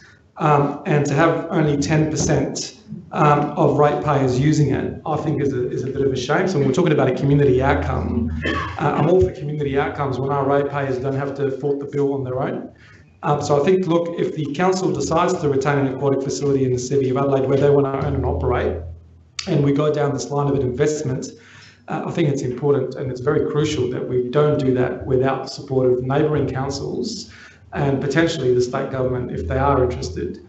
Because if this is a community facility, it's a community facility for all South Australians, not just for our ratepayers, and it's unfair just for our ratepayers to pay for it. Thank you. Councillor Martin. Yeah, look, I find it interesting that this information, which relates to periods when most of this council weren't members of the council, is being construed in such a way as to assist their arguments in favour of handing the facility, the aquatic centre, to the Crows. Councillor, I just draw you to the report, which is talking about the history, not the potential future. Whatever. Councillor Couros, there is no point of order. I'm just drawing Councillor Martin to the relevance of his statements. Well, the relevance of my statement is that people who are in favour of the Crows proposal, like Councillor Couros, like Councillor Abbott, look, I'm happy if you wish me to tell you, Councillor Couros said in her brochure, there is no doubt a new aquatic centre partnered by the Crows could become a key attractor for North Adelaide. If that is not support, I do not know. Yeah, but Councillor Martin, that is not the report. We're not here to debate the merits or otherwise of what we'll be debating next week. If you could please make remarks on what is exactly in the report.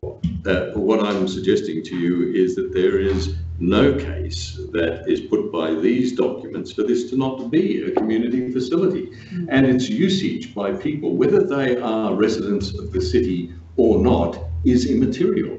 We do not have the same arguments about Rundle Mall or Gawler Place. They are not used by more than 10% of the residents of Adelaide, I can assure you, and yet it never arises that we should expend ratepayers' money on upgrading those facilities. These are arguments that are all specifically constructed around information that is released 1 week before council is due to consider handing that facility to the Crows. That is the long and the short of it. It is a crafted campaign that has a media angle. And I'll wager that by Monday, certainly before we meet, the Sunday Mail, the Advertiser, or someone will have complete copies of the plans of the Crows. Relevance, Councillor Martin, assist, could you please bring it back to the report? The campaign. We're talking about history, not the future. Look, I'm talking about history, all right, and history has a wonderful way of repeating itself at this council. I suggest to everyone that the information is informative. It tells us no more than that which we know. It is a community facility that's required expenditure, and I dare say considerably less than we have spent on Rundle Mall and Gawler Place in the same period. Thank you. If there are no other speakers, then I'll go to Councillor Couros to sum up. I believe, can I ask a question before I sum up, sir? You may ask a question before you sum up, yes. Yeah, so just to clarification, this report is as part of a motion that we require information regarding the history of the Aquatic Centre, is that correct? Page 46 it says that. Yeah. Through refer members to the executive summary, which actually states Council on the 24th of September, which wasn't too far ago, actually resolved this as a motion of notice. And whilst the timing is a big question, the reality is we're trying to bring this back as quickly. Well, I think it's, like I said, it's a very good report for us to be able to have a really good summary of the history of the motions and the questions that have been put in place in regards to over the years for the Aquatic Centre. I also like to state that this will formulate also the needs analysis report that would be brought forward to us as well, so we would be able to get a clear snapshot what the centre will need, so the community can make a decision on the future of the Aquatic Centre. And I think this is great work, and we need to give clarity to the community in regards to this centre overall. Thank you. I'll put that to the vote. All those in favour? All those against? That is carried.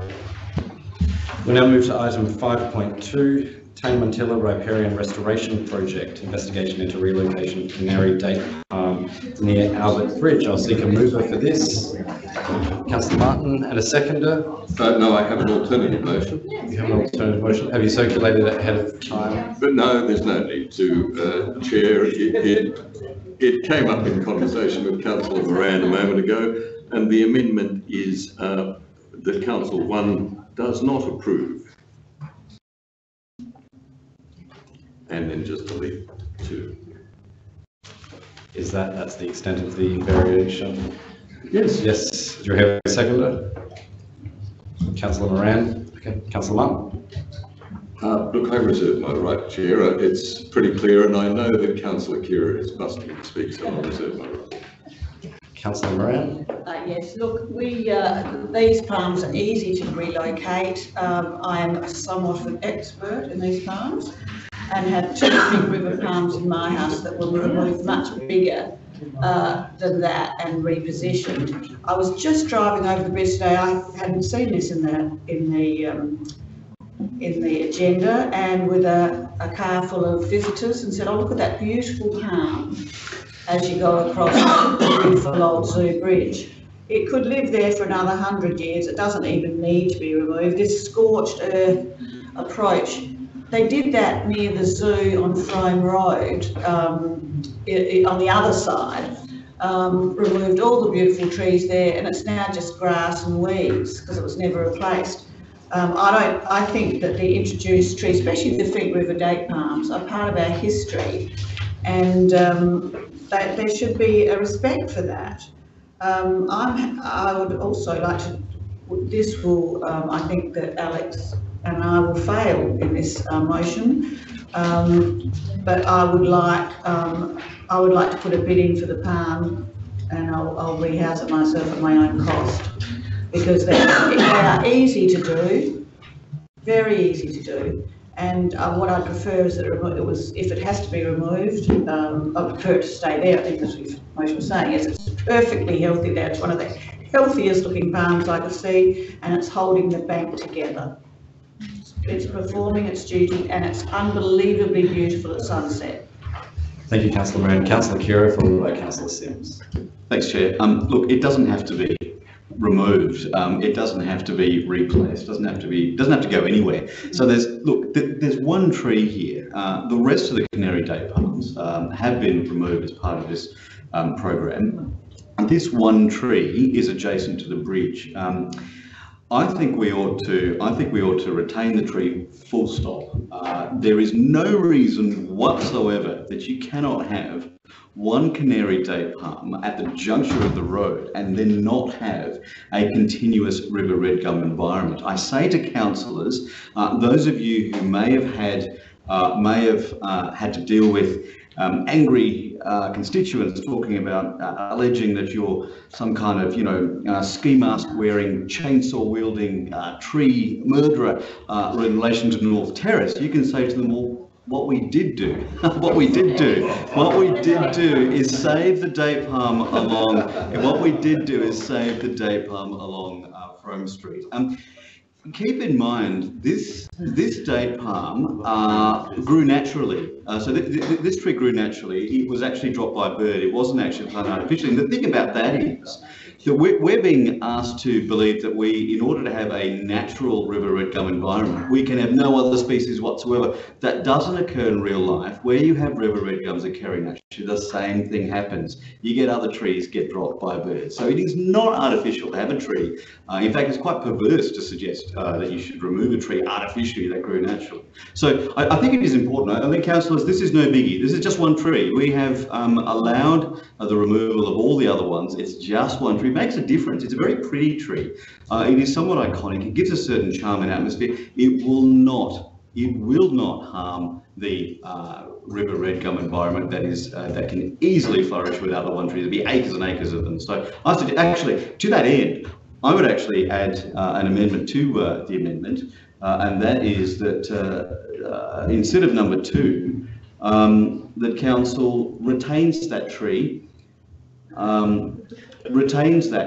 and plants, retains that tree and continues with its river red gum program, apart from it or around it. Something like that. So planting additional trees. Yeah. Is that what? Yeah. Is that happening? I think it's That's happening anyway. That's what's happening. No, we're removing this tree, are we? No.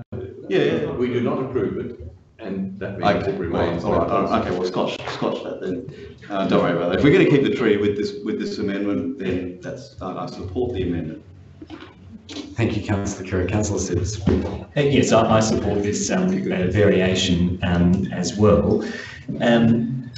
Look, I never want to remove healthy trees, and if this tree has still got a life to go, I don't want to see it removed. I do disagree with Councillor Kira on one point, though. It doesn't absolve councillors from their decision on North Terrace. You won't be off the hook over that one, but I do encourage you to support retaining this tree. Do we have any other speakers? I might just request some clarification from administration, just if there would be any unforeseen issues with this amendment that may not have been contemplated in the report, noting that you haven't yet spoken to it. The report's quite clear. I don't think there's anything that we haven't presented previously. Understood. Councillor Don. Much as I hate to see the removal of a perfectly healthy tree, I don't support the amendment because it's not in alignment with the intention of the riparian zone, and it does have impacts on, as has been explained to us in previous reports and in great depth, and it's a horrendous shame that it can't be relocated as was suggested. But the reality is, as we know, date palms, what they drop and the environment that they will hinder essentially by changing this one area of the riparian zone. It does have a consequence. It is probably minor in the scheme of things, but in the intent of the biodiversity plan that we have approved, or the previous councils have approved, I will support the initial intent and therefore not support the removal. Thank you. Do we have any other speakers before I go to Councillor Martin to sum up? Councillor Abiad. Thank you. Councillor Kira sort of won me over, and then Councillor Donovan came and took me back. It's a real tough one for me. Look, I'm going to hear Councillor Martin in summing up. Either way, this is going to be a good outcome, I think, at the end. But look, the reality is, if there are people that are absolutely passionate about this single tree that needs to be there, provided that doesn't have an impact on the surrounding vegetation and what we're trying to achieve, then that's okay. But I'm going to see if Councillor Martin can convince me otherwise. Oh, you're in trouble, Jesse. Thank you, Councillor. I might just make a couple of comments before I pass to Councillor Martin to sum up. And I would just highlight, it was Councillor Abiad that just referred to projects of passion that Council might want to contribute or contemplate. This is one project of passion that I will be supporting, the retention of this tree. And at least this project is one that's free to implement. So I'll pass to Councillor Martin to sum up. Can I just in conclusion say that I support the policy. The policy is a perfectly good policy. However, this is a perfectly good tree. It is not going to do any harm to allow this thing to finish its life and for that feature of the landscape to remain. And let me just say, I don't see, I have no reason to doubt that different species of trees can live well in harmony. This morning I was in the Bel Air National Park, which is full of eucalypts, but also introduced species living side by side, oaks. There were a couple of pines, believe it or not. And no one is suggesting that we go into the national park with a chainsaw and remove all of those trees which don't actually sustain the gums that are there. They are existing happily together and are enjoyed by everybody who sees them. This tree, this palm, is perfectly healthy. It has come to be known by everybody who lives in Adelaide for its location, its majesty. Please just leave the bloody thing alone. You got me on bloody. Thank you. I'll put that to the vote. All those in favour? All those against? It's carried. We now move to item 5.3, the Prospect Road Parklands entry improvements and tree removal. Can I have a mover and a seconder, please?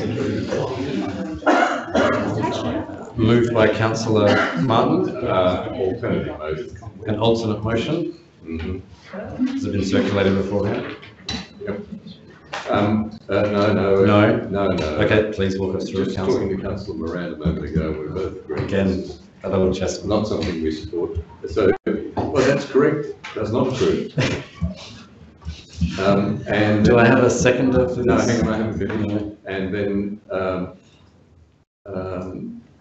the second part finishes at Prospect Road. First mention of full stop.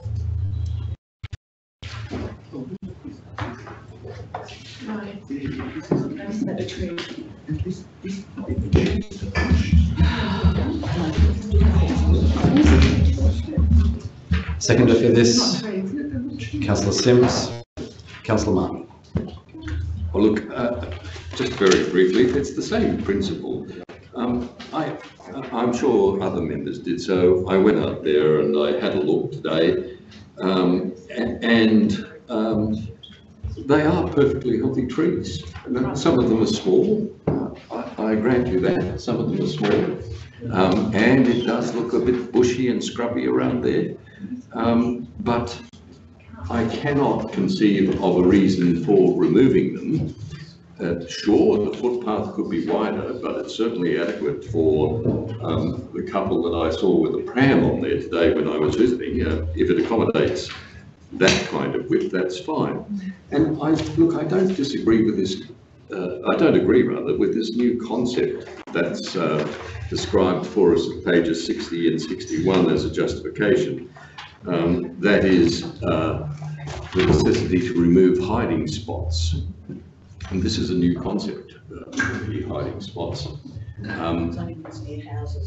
Well, it may well be a hiding spot if it was near a house, but it's not. And I still don't understand what it's a hiding spot. Is it Easter eggs or drugs or people. It's not clear, it doesn't say, it just says it's a hiding spot. And it wasn't apparent to me that you could hide much there at all. Certainly an Easter egg, it would be quite visible from the footpath. And moreover, if we adopt this class of menace as a policy, that is hiding spot, where will it end? We will be pulling shrubs from every street in the city. This is just a piece of parkland. It is scrubby and bushy, and by its nature, it's scrubby and bushy. It is perfectly fine, and around this can be constructed with ease and with minimal damage, I would have thought. The footpath that's envisaged in the plan for Part 2 for the prospect entry statement, the enhanced daytime parking, which I know does not operate of a morning at this time, and the general upgrade that's required. Now, I note that nothing has been presented to us for the other side, although there's something shown on the plan. Whether that means there'll be a plan later on to demolish the trees on the other side and replant there as well, I don't know. But the other side is perfectly attractive as well. It is parkland. It is meant to look scrubby. There is no reason for us to go in there with a chainsaw. We can accommodate the redevelopment for the Prospect Council, funded by the state government, at Park 3, by simply leaving these trees there for everyone to continue to enjoy without planting, as is envisaged in the illustrations, trees in a uniform pattern, uniform space, and a uniform look. Thank you. Councillor Simms. Yes, I support this motion. Obviously, I don't support the removal of healthy trees. You know, it seems their only crime is being a hiding spot, which disturbs me somewhat. If we're going to start viewing trees in that way, reflects a rather peculiar worldview.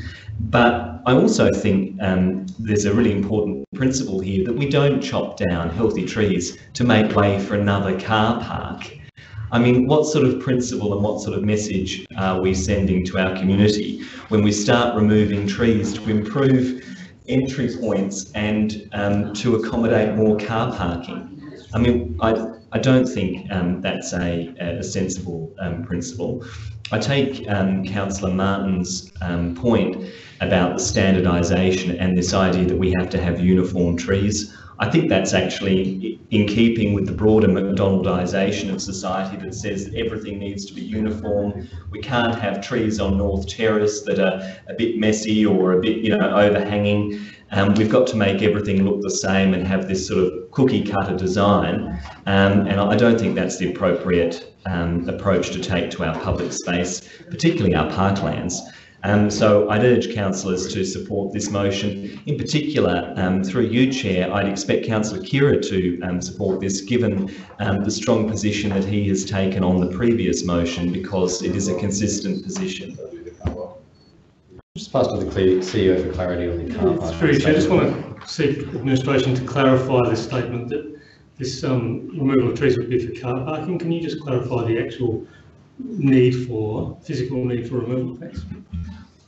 Through you, Chair, if I could just clarify, the actual requirement for space is for the entirety of the design. So it's not considering an individual element, it's the entirety of the space required. So that includes the road corridor, it also includes the ability to plant the trees, and I take it, yes, in a uniform pattern, as well as creating what we call a shared use path. So this is to facilitate a safe movement of cyclists and pedestrians. Where's the statement? Yes.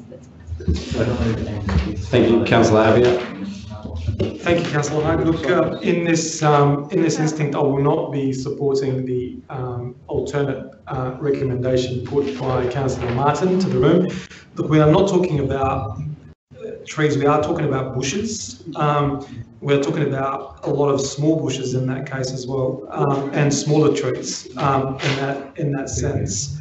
We are talking about a significant piece of development that's going to be connecting two cities together, which will have a requirement around public realm access. These are non-significant, they're small, and we've heard from administration just now to why the need for this. I think it's really important for myself and for elected members as well. I always think it feels like this is always the first resort that our administration does. They come to us wanting to chop trees down, but matter of fact, it's always meant to be the last resort. And that is where things come. So I'm sure for them to come to us with this decision, that there was no alternate outcome, but this outcome for them to recommend. So with that in mind, I will flag that I'm happy to move the previous recommendation of council as noted by the administration to committee if this alternate one was to fail. Thank you. Councillor Moran. Yes, look, we do have a policy to minimise hiding areas, but it's only in residential streets, like Barton Terrace West. We've done it Barton Terrace East. In front of my house on Mills Terrace, we took out some shrubby little things. But this isn't the case in here. We're on a busy road. What are you going to burgle? Hijack a car or something? I think the long-term plan is to increase car parking for the aquatic centre takeover. I don't think you need to be too much of a conspiracy theorist to see that. So naturally I'm against that. I don't think that if this administration wanted to neaten this up, that's part of their normal gardening regime. But obviously that it's come to us, it's much more than that. This is a wholesale removal of trees, and they are trees, they're bushy trees, some of them are trees.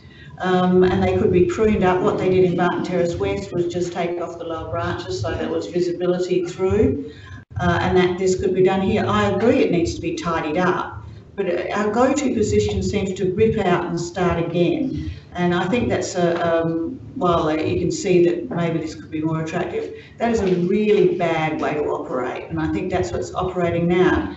Clear the whole thing and start again. Let's just fix up and neaten up and do some tree husbandry. Thank you. Councillor Donovan and Councillor Couros, and then the Lord. Thank you. Once again, surprisingly, I do not support the amendment. I do support the removal of the trees because it provides a beautiful separated bikeway. And I would really just hope that when the more detailed design is done for this separated bikeway, that it's adequate in width because it is a shared path, and we know that they don't work in all scenarios. So to ensure that when that width is created, that we do the details ensuring that it's the right width for it to be an effective separated bikeway. The picture looks lovely. Yeah, so I will not support the amendment. Councillor Couros and the Lord Mayor. I too do not support the amendment. I love the conspiracy theories, but this is actually providing something else to this corridor, and it's providing the ability to people to be able to bike comfortably throughout, from going through one council area to another council area, and this is what this is for. We've also got, we're redoing the tennis courts, which is also, we're doing a barbecue area in there. We're creating it more inviting for the public to come and to cycle there and walk in this area quite efficiently. The trees that are in question here are just shrubs. We're not significant trees here. If you actually walk through that area, you actually can't. You can't even walk through it at all. So I don't understand what the deal is here on the thoughts on the other side, because you can't even run across that parkway. You can't ride your bike. You can't walk efficiently at all. So this is a major thoroughfare. It is a gateway. It's the gateway into the north. We want it to look inviting. We don't want it to look the way it is at the moment. I think this is a fantastic way forward to clean it up, bring people to cycle through the area,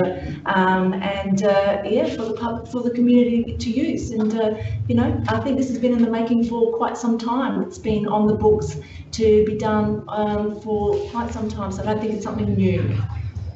Thank you, Lord Mayor. Thank you, Chair. Can I just ask a couple of questions? Is there any new parking that's been put in? Is there parking currently? There is current parking availability in terms of space. How it operates is that it's a clear way. So this design is proposing that it's line marked to formalise that availability of parking. In terms of there's a couple of ways to look at it, so that it is becoming more available, but there is a reduction in the entirety of that area to park within by the fact that we're planting trees within the road corridor. So there's 32 metres of linear length reduced from that availability, but it is available for however we want to operate in that space. Thank you. And look, I do agree it's been 2.5 years, if not longer, in the making. I don't support the amendment. And just as we actually invested into Sir Donald Bradman as the entry from the west, this is the entry from the north, and we will eventually get to the entry from the east and the entry from the south. So we actually want to beautify our city, and I think this goes a long way to it. The shared path will be great, it will be lit, it will be wide enough, and this will give us a great entry statement into the city. Thank you. Are there any other speakers? Councillor Martin, to sum up. Yes, I'd like to ask a couple of questions in accordance with the principle that was established earlier. And I have to say that the information in the report isn't apparent to me. So is there to be any change to the roadway at all? The changes are to the line marking. So there is currently the clear lane is available as a third lane. The operation in that space has been determined that it is suitable to introduce a third lane as you're travelling, leaving the city at about where the courts are. So it has a transition, hence the opportunity to formalise the parking in that section from the intersection up to that point. So the only change, as I understand it, you're saying is that the parking, which is currently prohibited between 7 and 9 or 9:30, I can't remember, would disappear, and it would be available for commuter parking, or anyone for that matter, all day long. Is that correct? That is correct. It would be up to council how they see fit to have operations within that available car parking space. Okay. And there is mention of a bikeway, or was discussion of a bikeway, a shared path. It's not mentioned in the papers. How wide is that shared path? The shared path will achieve the minimum 2.5 metre width. And what's the current width of the footpath? It's less, but it certainly doesn't achieve 2.5. About 0.5 metre short, I would have thought.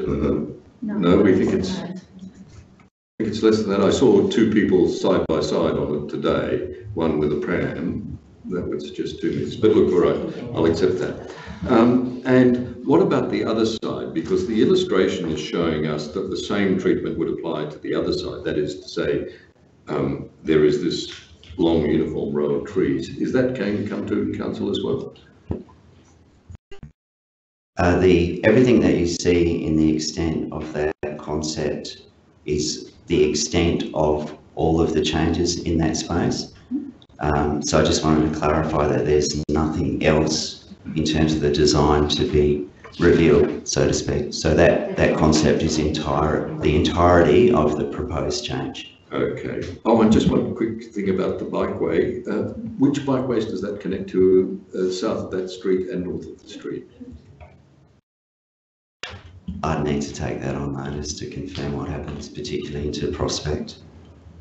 Okay, well look, I think I can help you. There is no bikeway at Prospect. The entrance is through Braun Street. Prospect is just painted line markings. And it is... Councillor Martin, are you asking a question or are you summing up? Oh no, I'm just helping, I'm sorry. I'm happy to sum up. Look, this is a $3 million budget that is primarily being spent on the tennis courts and the barbecue. This that you're being asked to approve here is a minimal extension of the path, which could probably occur anyway without destruction of the trees.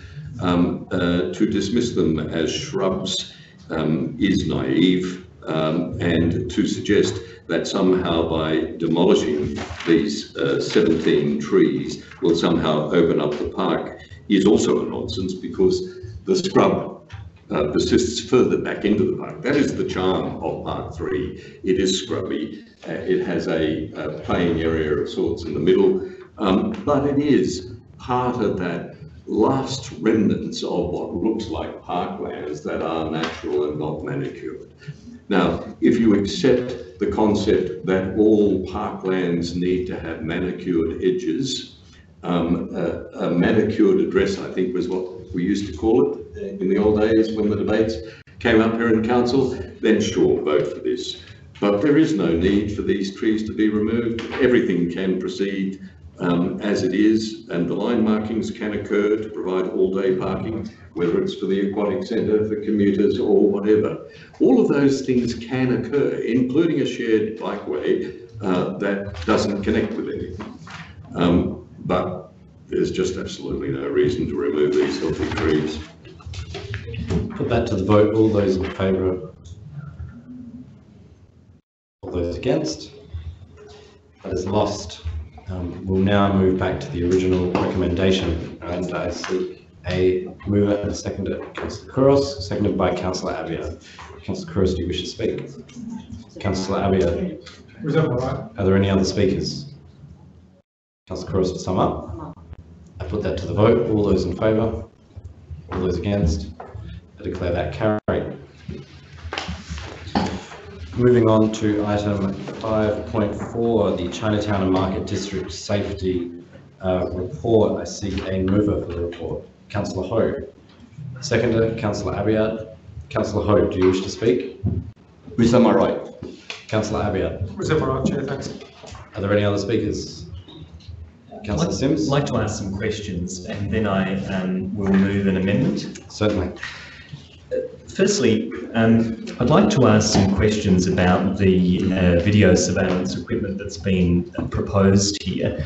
Are there any restrictions on the equipment that that businesses can use in terms of particular companies or providers?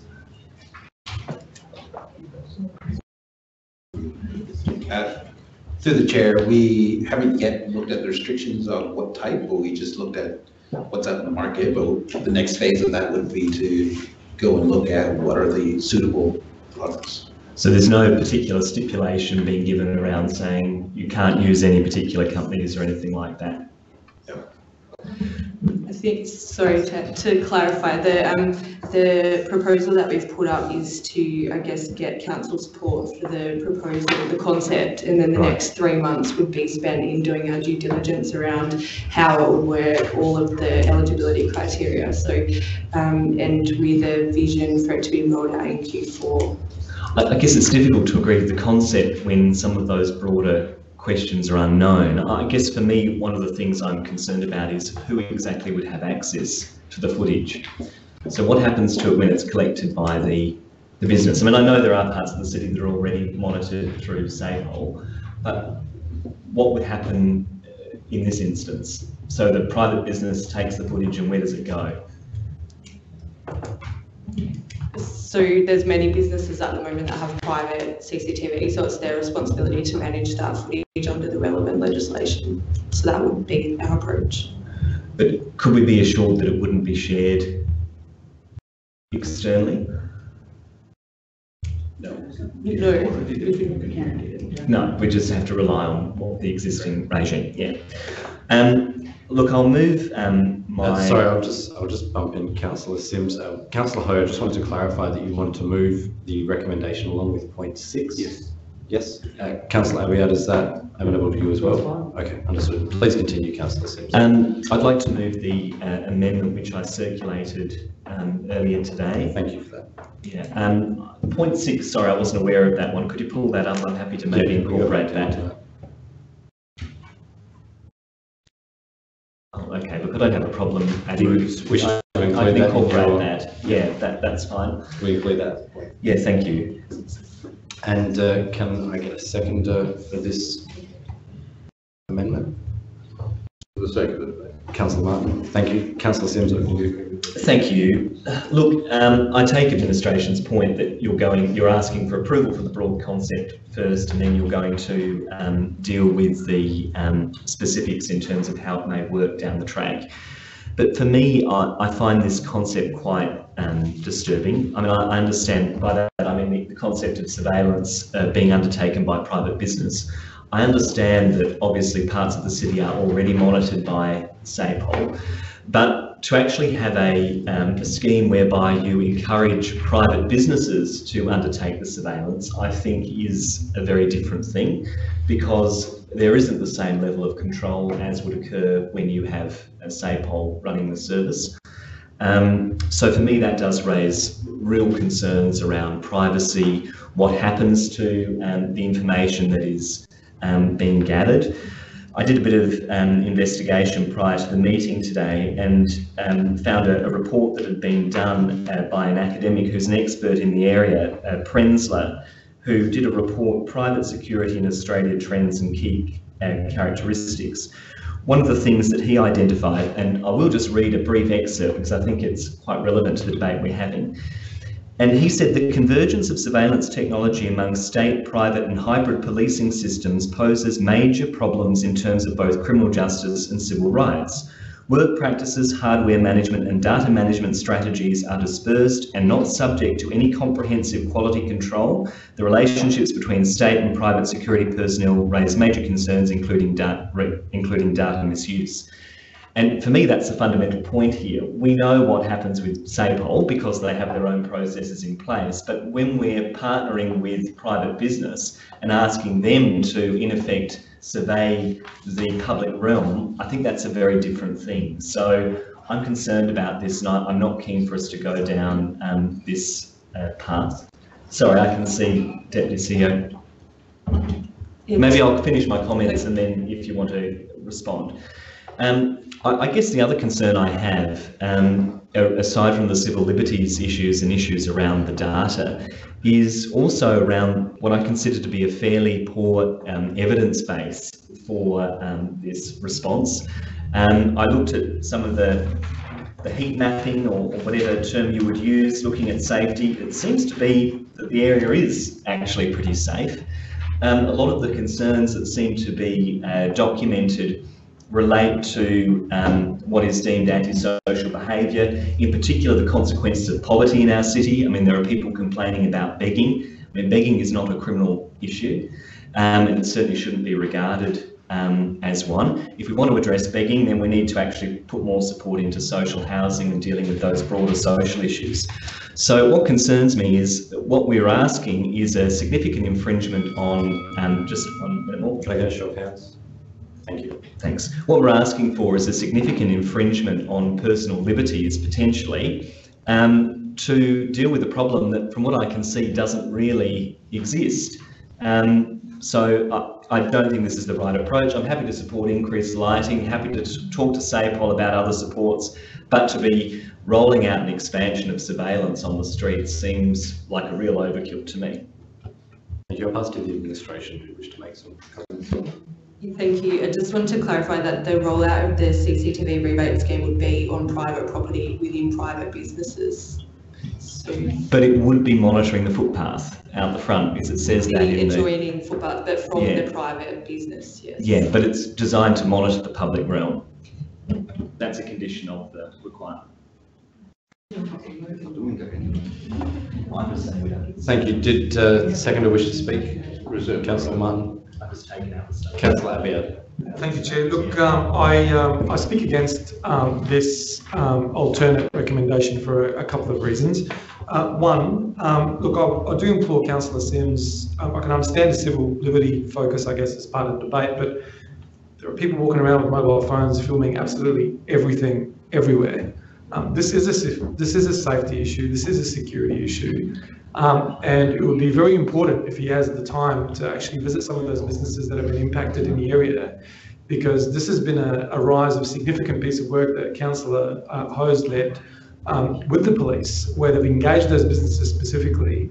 And I think what we've ended up with is a not bad outcome in comparison to what we ended up with, for example, on Hutt Street, where council had to fought the bill for a significant amount of cost for security, where these businesses are concerned about their own properties, they're concerned about theft, they're concerned about damage, and if there is some type of a scheme which will be developed over the next 3 months that can assist those traders to overcome those risks and manage it better, be it that, in your opinion, it may be a perception, but the fact remains that if you speak to them, they are the ones on the street constantly, and they're the ones that have been impacted, and they're telling us that they're impacted.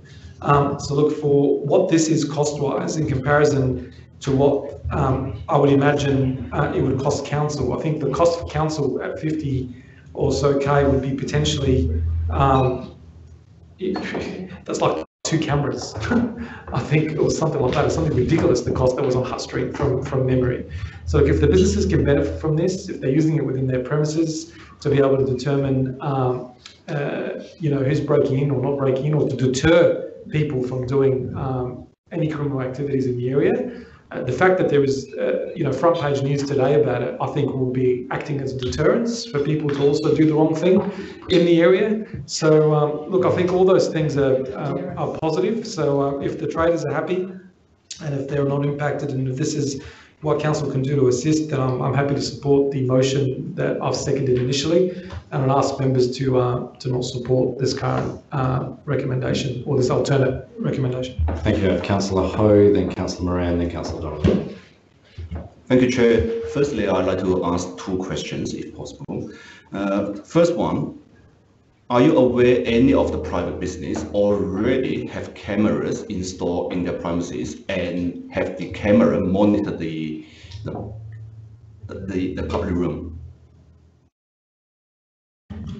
Through you, I am aware that they do have cameras in their business already. I'm not aware whether they monitor the front. Okay.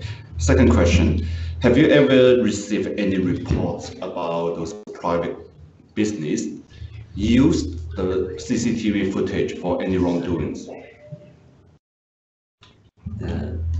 No, I'm not. Right, thank you. Chair, I'd like to speak against the amendment on this motion. Well, in the end, very, very disappointed when I received the email from Councillor Sims today about the amendment. Over the last couple of weeks, I have been heavily engaged with the community. Indeed, I try to join all of them into the same WeChat group, and I spent a lot of time to work with the administration, and I work together with SA Police as well as our administration on the street, couple of hours on the street, knock on the door, one by one. It doesn't matter who they are, where they come from. We knock on the door one by one and ask for their concerns, ask them for their suggestions. And the administration do it in the daytime, and they come back to do it in the nighttime. These are the direct feedbacks from our community. It is disappointed that, like Councillor Sims, have not spent 1 second work with the administration, have not spent 1 second with SA Police, and have not with any of the traders and ask what they want. Understand, Councillor Moran, I do speak this with anger. I am very, very disappointed. Chair, not to the person. Sorry. All right. So, after so many hours of work from SA Police, elected members, as well as council administrations, and about 150 traders together in the area, now we have a solution. We have a solution that perfectly acceptable by the community. And Jesus, sorry, I need to calm down a little bit myself. It is disappointing to see that you have Councillor Sims have no engagements or contributions within the whole process, and come back to try to damage the hard work other people have put in. Enough is enough. Let's not play politics here. Let's just for the outcomes of the community. I am really, really disappointed. And besides that, the advertiser and in Daily have got reports about the safety audit thing. And I think we had got enough reports about this matter. Just leave the precinct quiet and let people enjoy it. we don't need to get headlines. Let's just get the outcomes for the community. Thank you. Thank you, Councillor Moran. Yeah, well, that's a bit rich, seeing, I think you may have got the headlines. And I'm very glad, Councillor Ho, that it's not 50 million as you were quoted on the radio saying. I was wondering what sort of cameras you're getting. Hutt Street is quite different. Hutt Street was expensive because we had to trench, and they were also police monitored CCTVs for the public realm. So it's apples and oranges there. Look, I will vote for the original motion, but I hope that the mover perhaps incorporates the number 4 as well that Councillor Simms has. And I think the rhetoric here from Councillor Ho is ridiculous. I know every trader there too, having been chair of the market for many a year with Franz as my trader representative. I know them. We spoke to George Chin. I spoke to George Chin, and he was unaware of any increase in serious increase. The maps here. That's not true. That's what he said in the paper, and that's what he said. Councillors, please. The maps here show green and pale green is safe and very safe. Now, I am quite sure that anecdotally there have been snatches. I've actually seen a purse snatch in the food hall. But compared to Hutt Street, compared to Hindley Street, it is not such a dangerous street. And I think the deterrent really is, Simon, when you say that it's a deterrent for thieves, it's actually a deterrent for people going there. The shooting in Goodger Street. I think it's also odd that we're starting to call Goodger Street Chinatown. That must annoy the other ethnic restaurants. I'm happy to have a rebate there, but it really is because I think CCTV, remember, these are not monitored by the police. These are just little returning loops that come into play afterwards. They're not much of a deterrent for thieves. All they have to do is put their hoodie up. But if the traders there want a bit of a help buying them, they're not very expensive. 3,000 was quoted here, but you can get them for a lot less than that.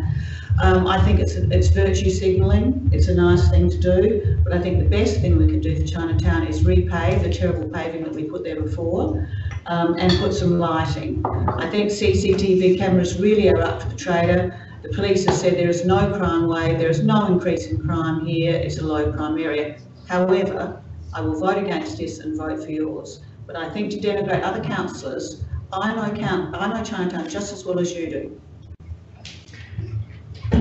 Thank you, Councillor Donovan, then Councillor Couros, then Councillor Martin. Just a question. At point 19, it says that the scheme, if approved, will be further developed for implementation by the end of the financial year, and if successful, may be used as a model for other main streets. How are we defining success? Through the chair, that's a good question. We haven't determined that yet. That'll be part of the next 3 months, determining what success would look like. But I guess one of the key measures would be whether people have taken us up on the rebate scheme. So if that would be a key measure, if businesses don't take us up on it or is not interested, that would be one. But we'd use the next 3 months to come up with some more detailed measures. I'm a bit torn on this one. I mean, I think that when you look through the report, as indicated, in comparison to other areas, the crime statistics have not varied significantly. The perceptions of safety, as in the report, are safe or very safe. I very much hear Councillor Ho's experience of having gone around and spoken to the traders. So some of the perceptions versus what's being reported, it's very important information and something that we should listen to. But when we look at whether we spend $50,000 here and then we expand it to the rest of the city, and then we look at what that might look like over future forecasts, I don't see any evidence that this is going to be a positive contribution to reducing crime in comparison to some of the other ways that we may choose to spend that funding. $50,000 is a relatively small amount, but it would grow if it is taken up. So I would want to only approve the initial motion of the $50,000 in terms of the trial if success was defined well beyond just uptake of the equipment. But if it had some outcome measure that related specifically to crime, whatever that may be, and without actually putting that into the motion, could we have some assurance that that could be included? So if I could just comment, Chair, we do get it's customer satisfaction around how safe they feel in the city. So we can certainly use that data to track over time how people generally are feeling when they're in the city. And the two pieces of feedback that are consistent, it's one around lighting and the need for lighting that enables people to feel safe. And I think the other piece is just around visibility of sight lines as well. So we can sort of track data. Yeah, so to all of those points, I appreciate that this endpoint has been arrived at through consultation with traders and with SAPOL, and in consultation with SAPOL today, they did say they were in support of this, of the initial motion in terms of the subsidy. So with some hesitation, I would support the initial motion for the equipment, but ensuring that we do some sort of assessment to define what success is that's beyond just the uptake. Thank you. Did you wish to respond to that? Yeah, so further to that, today SAPOL did provide advice that they use the footage from private CCTV cameras every day, and so in addition to the data that we might be able to get around deterring crime, we can certainly get data on the use of the footage after the crime has occurred, so that could be another measure that we could include. Thank you. Apologies, I neglected Councillor Knoll, who wishes to speak, followed by Councillor Kouros and then Councillor Martin. Thank you, DLM.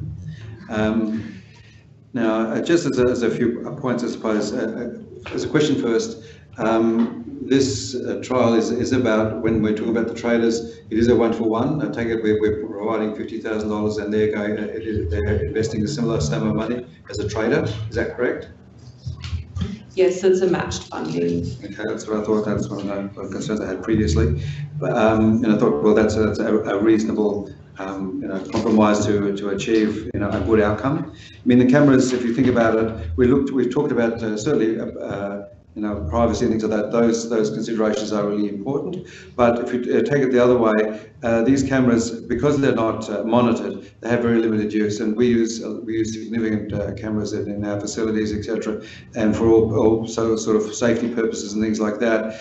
And I mean, so it does take a lot of effort to acquire the footage for any purpose.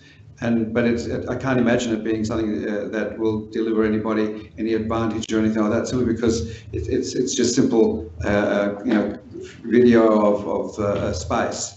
But if you look back and it happens quite often when you see in the newspaper reports and obviously on TV, how these snippets are linked together for major crimes. That's when you start putting it together for a purpose. And it isn't about identifying an individual, but it is identifying, opportunities where, where I think through Corby there, that they're able to track her movements and her assailant. Those sort of things can happen. I think I don't know, it's the one in Melbourne, where they could attract the two movements and they were able to narrow it down, and that's just by using these snippets of information. And I think that's important, because ultimately, it may not be in the first instance in real time, but it does help to capture people when necessary, but also as a deterrent. And within the business, it's quite useful also.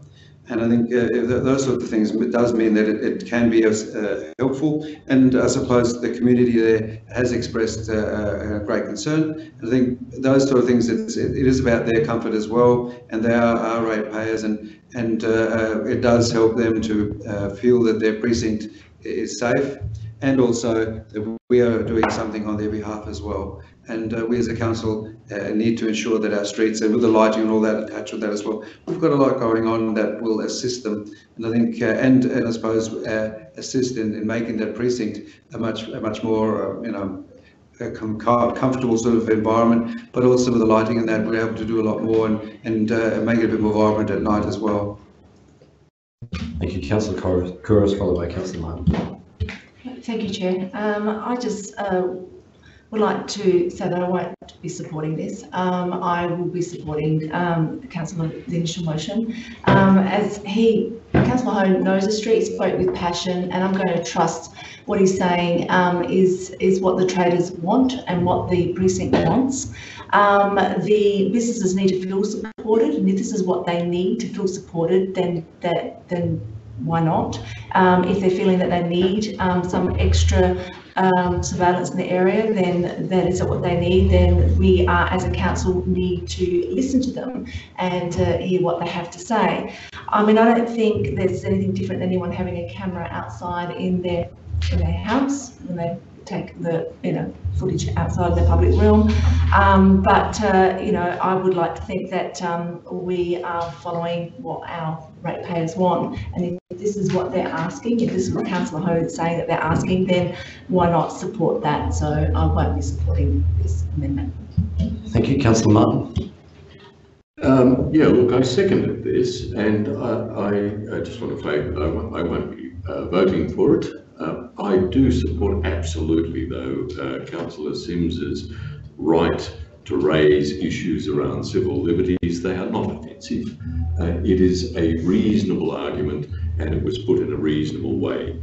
Fundamentally, I don't have a problem with these cameras, but I do have a problem with the way the debate has been argued. I mean, this is an issue not about crime prevention. It is about addressing the perceptions of a number of traders that there is a crime wave in Chinatown, which is not endorsed by police statistics, nor indeed by their conversation. Indeed, we met with senior officers today, and they considered the problem in Chinatown is basically one individual.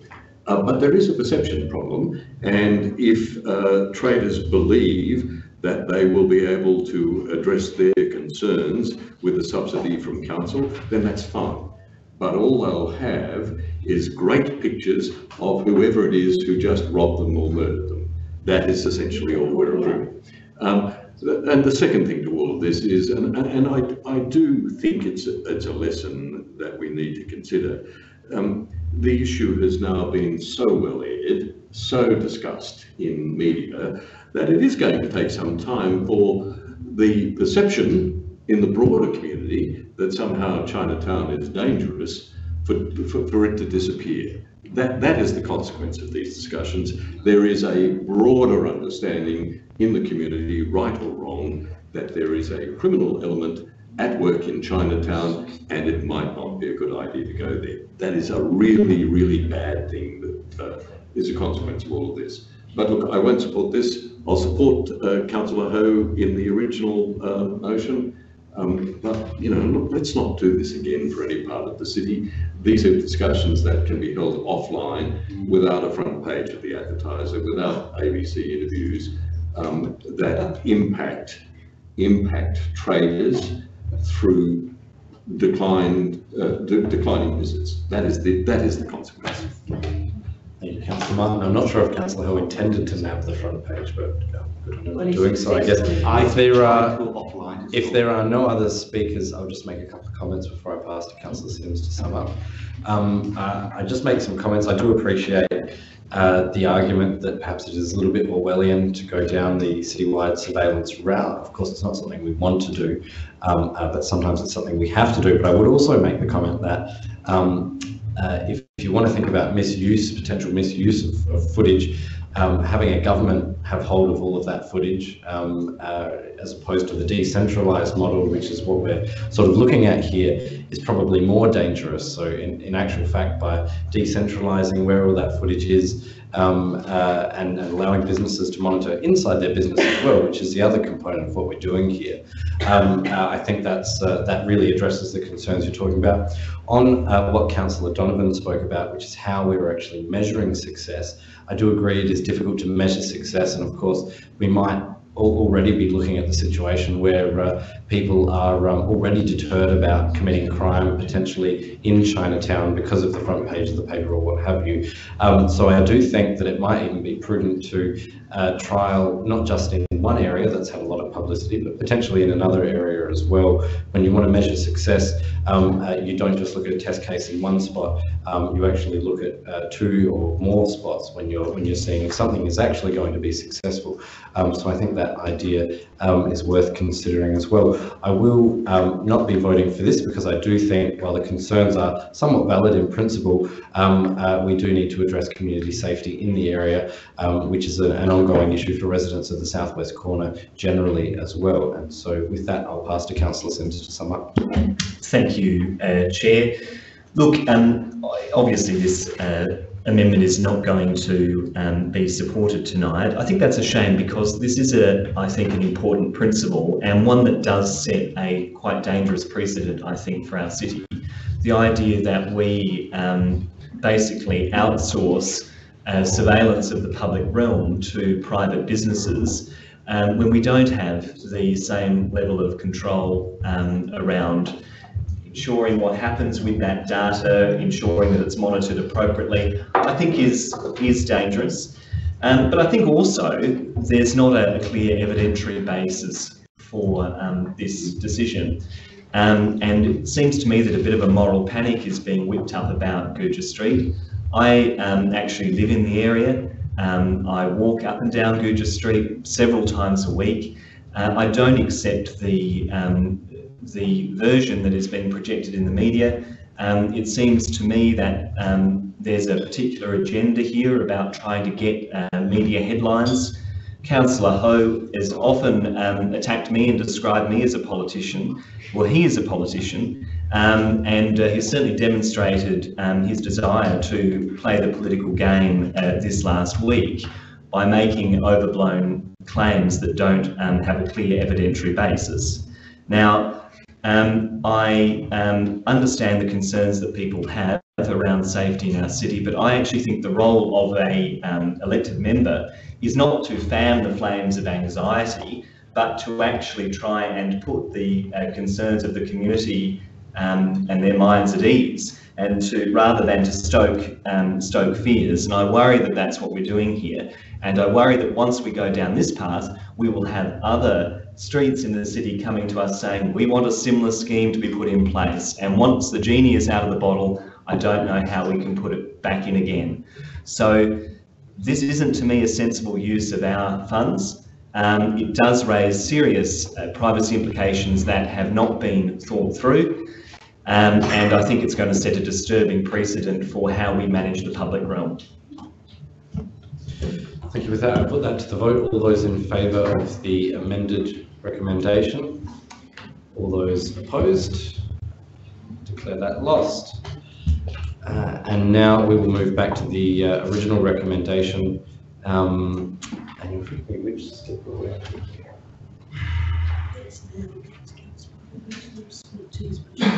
Councillor Ho, straight back to you if you wish to speak on your motion. Sum up. Not sum up. If you wish to speak on your motion. Originally, you never took your right to speak. Can I just sum up? No. You reserved again. My right. All right. You reserved again. Are there any other speakers who wish to contribute to this? Councillor Donovan. Can I add a variation at this stage to add in other precincts, South Terrace and Hutt Street, to the trial? You may, if that's amenable to. So instead of it just being Chinatown, to add in open the trial to properties on South Terrace and Hutt Street. Can we include that Common Street and Norton Street too? You should be fair. Well, Make a citywide. Are you happy to make a citywide trial? Well, that's going to Councillors, please. Councillors, please. Do the whole lot. Do the whole lot. You can't discriminate.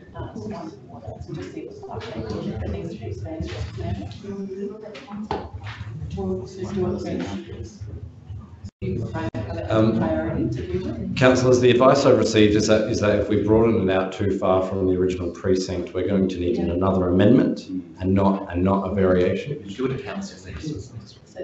Oh yeah, when council. That's fine. We'll do it at council. We'll leave it at that. Okay. Are there any other speakers on this recommendation? There being none, I'll pass to Councillor Ho to sum up. Sum up. Thank you. I put that to the vote. All those in favour? All those against? Thank you. That's carried. Now, councillors, I'm conscious of what best practice is as far as decision making goes. It's been suggested that we might have a short 5-minute break, considering we've been going for 2.5 hours at this point.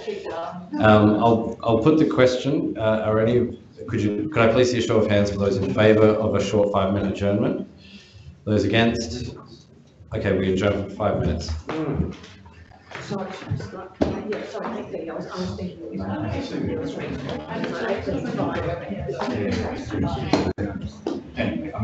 Yeah, it does matter, it does matter.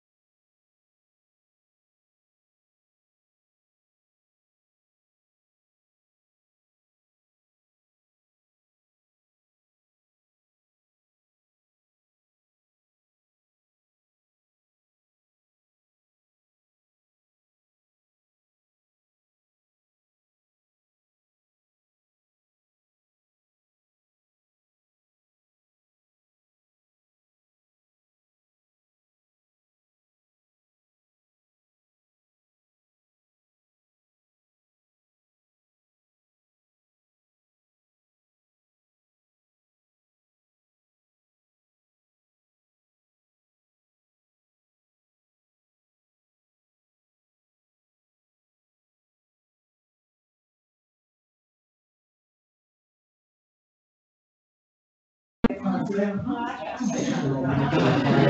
let's finish it.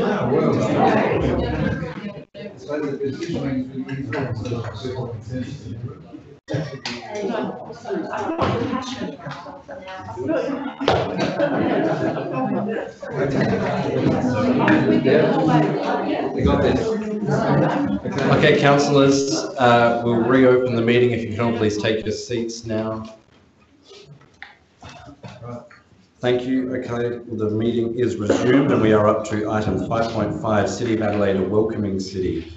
I'll seek a mover and a seconder for this. Councillor Abiad moving, Councillor Ho seconding. Councillor Abiad, do you wish to speak? Was that all right? Councillor Ho, do you wish to speak? Which is my right. Are there any other speakers on this? There being none, I'll pass to Councillor Abiad to sum up. I'll put that to the vote. All those in favour? All those against? That item is carried. We now move to item 5.6, City Bikeways Funding Deed Revised Scope of Works. And I would just note, as is highlighted by the circular earlier today, that there was a slight correction to the table which didn't add up, and also a clarification about the $1 million of funding to be allocated to the delivery of the North, South and East West bikeways, diverted from the previous feasibility study. So you can move it, Councillor Abiad, seconder. Lord Mayor, Councillor Abiad, do you wish to speak? Was that all right? Lord Mayor, do you wish to speak? Any other speakers? Councillor Simms.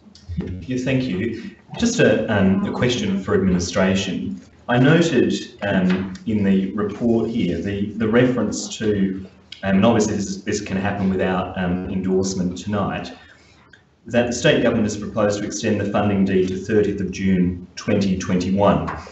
So when does that mean that we would begin work on the bikeway here in the City of Adelaide?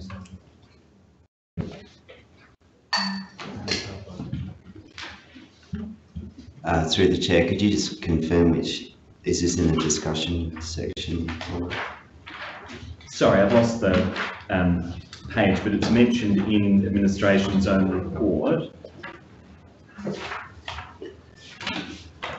Page 84.6.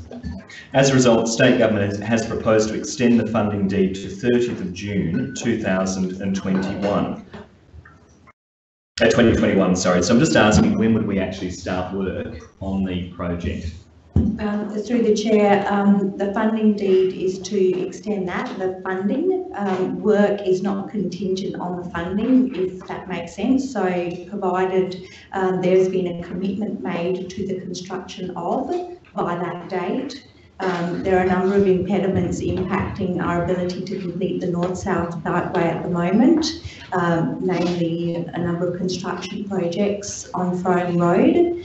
The East-West Bikeway is subject to council selecting a preferred corridor for the East-West Bikeway. So until such time as those construction sites are available so that those portions of the North-South Bikeway can be completed, and subject to council actually resolving where the corridor is for the East-West route, will determine when construction can commence. So it could happen potentially before 2021 if we got our act together. It certainly could, yes. Can I ask, I'm a bit confused by how what's happening on Frome Street impacts, and the reference to the Adelaidean. I mean, how does that impact on the project? Through the chair, the Adelaidean development takes up approximately 10 metres of the width of Frome Road, which is literally bang slap in the middle of the corridor of the North-South Bikeway in that portion of Frome Road, so we can't actually construct it. We couldn't work, there's no workaround, there's nothing that could be happening, or we couldn't be having discussions internally to try and resolve things? I mean, isn't the limit seems to be more imposed by the council in terms of confusion around where we want the bikeway to be? Through the chair, the route for the North-South Bikeway is settled. The issue is construction impeding the route within that section of Frome Road. Notwithstanding that, we are working with the developer, the Samaras Group or the Curran Group, to ensure that as soon as they're able to make that area available and clear, we will commence work with completing that section of the bikeway. There is a portion on the eastern side of Frome Road as well, where there is an approval for a micro hotel, a small site on the corner of North Terrace and Frome Street, and that is likely to impact on the eastern side of Frome Road as well. There's a bike share operator mentioned in the report that are going to start in 2020. Are you able to shed some light on who they are? Not yet. Okay. Stay tuned. Okay. Look, thank you. I guess I just wanted to use this opportunity to express my frustration around the delays that we've seen on getting cycling infrastructure happening in the city. I think the delays are not so much the result of external factors like construction, but more the result of decision-making within this council.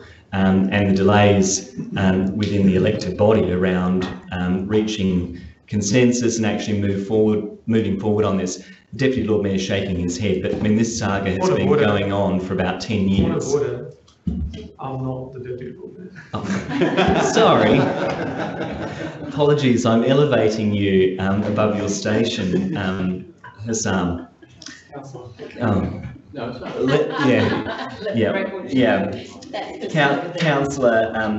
Abiad, and all the other titles that you hold. But look, I think there have been some missed opportunities along the road here. I think, we developed the Smart Move strategy, 10 years ago through council. And since then it seems to have been followed not by smart moves, but by a series of dumb moves, a lot of backpedaling and missed opportunities in terms of getting things happening. And I'm not criticising administration, I'm commenting on the elected members who I think have unfortunately missed opportunities to get cycling infrastructure happening in the city. So I really want to see this happen within this term of council. We need to get on with it. I think the community is scratching their heads looking at this and saying, when on earth are we going to see this project completed? I don't think as an elected body we can say the fault lies with external factors.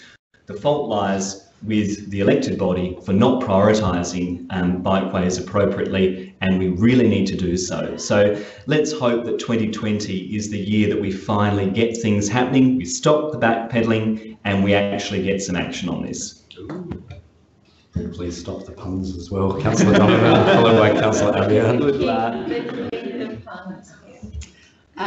I look forward to the opportunity. This, of course, is no problem. We're simply removing something that's no longer particularly relevant. In terms of amending the extension of the funding deed that has a practical element, we need some more time because unfortunately the delays have been extensive.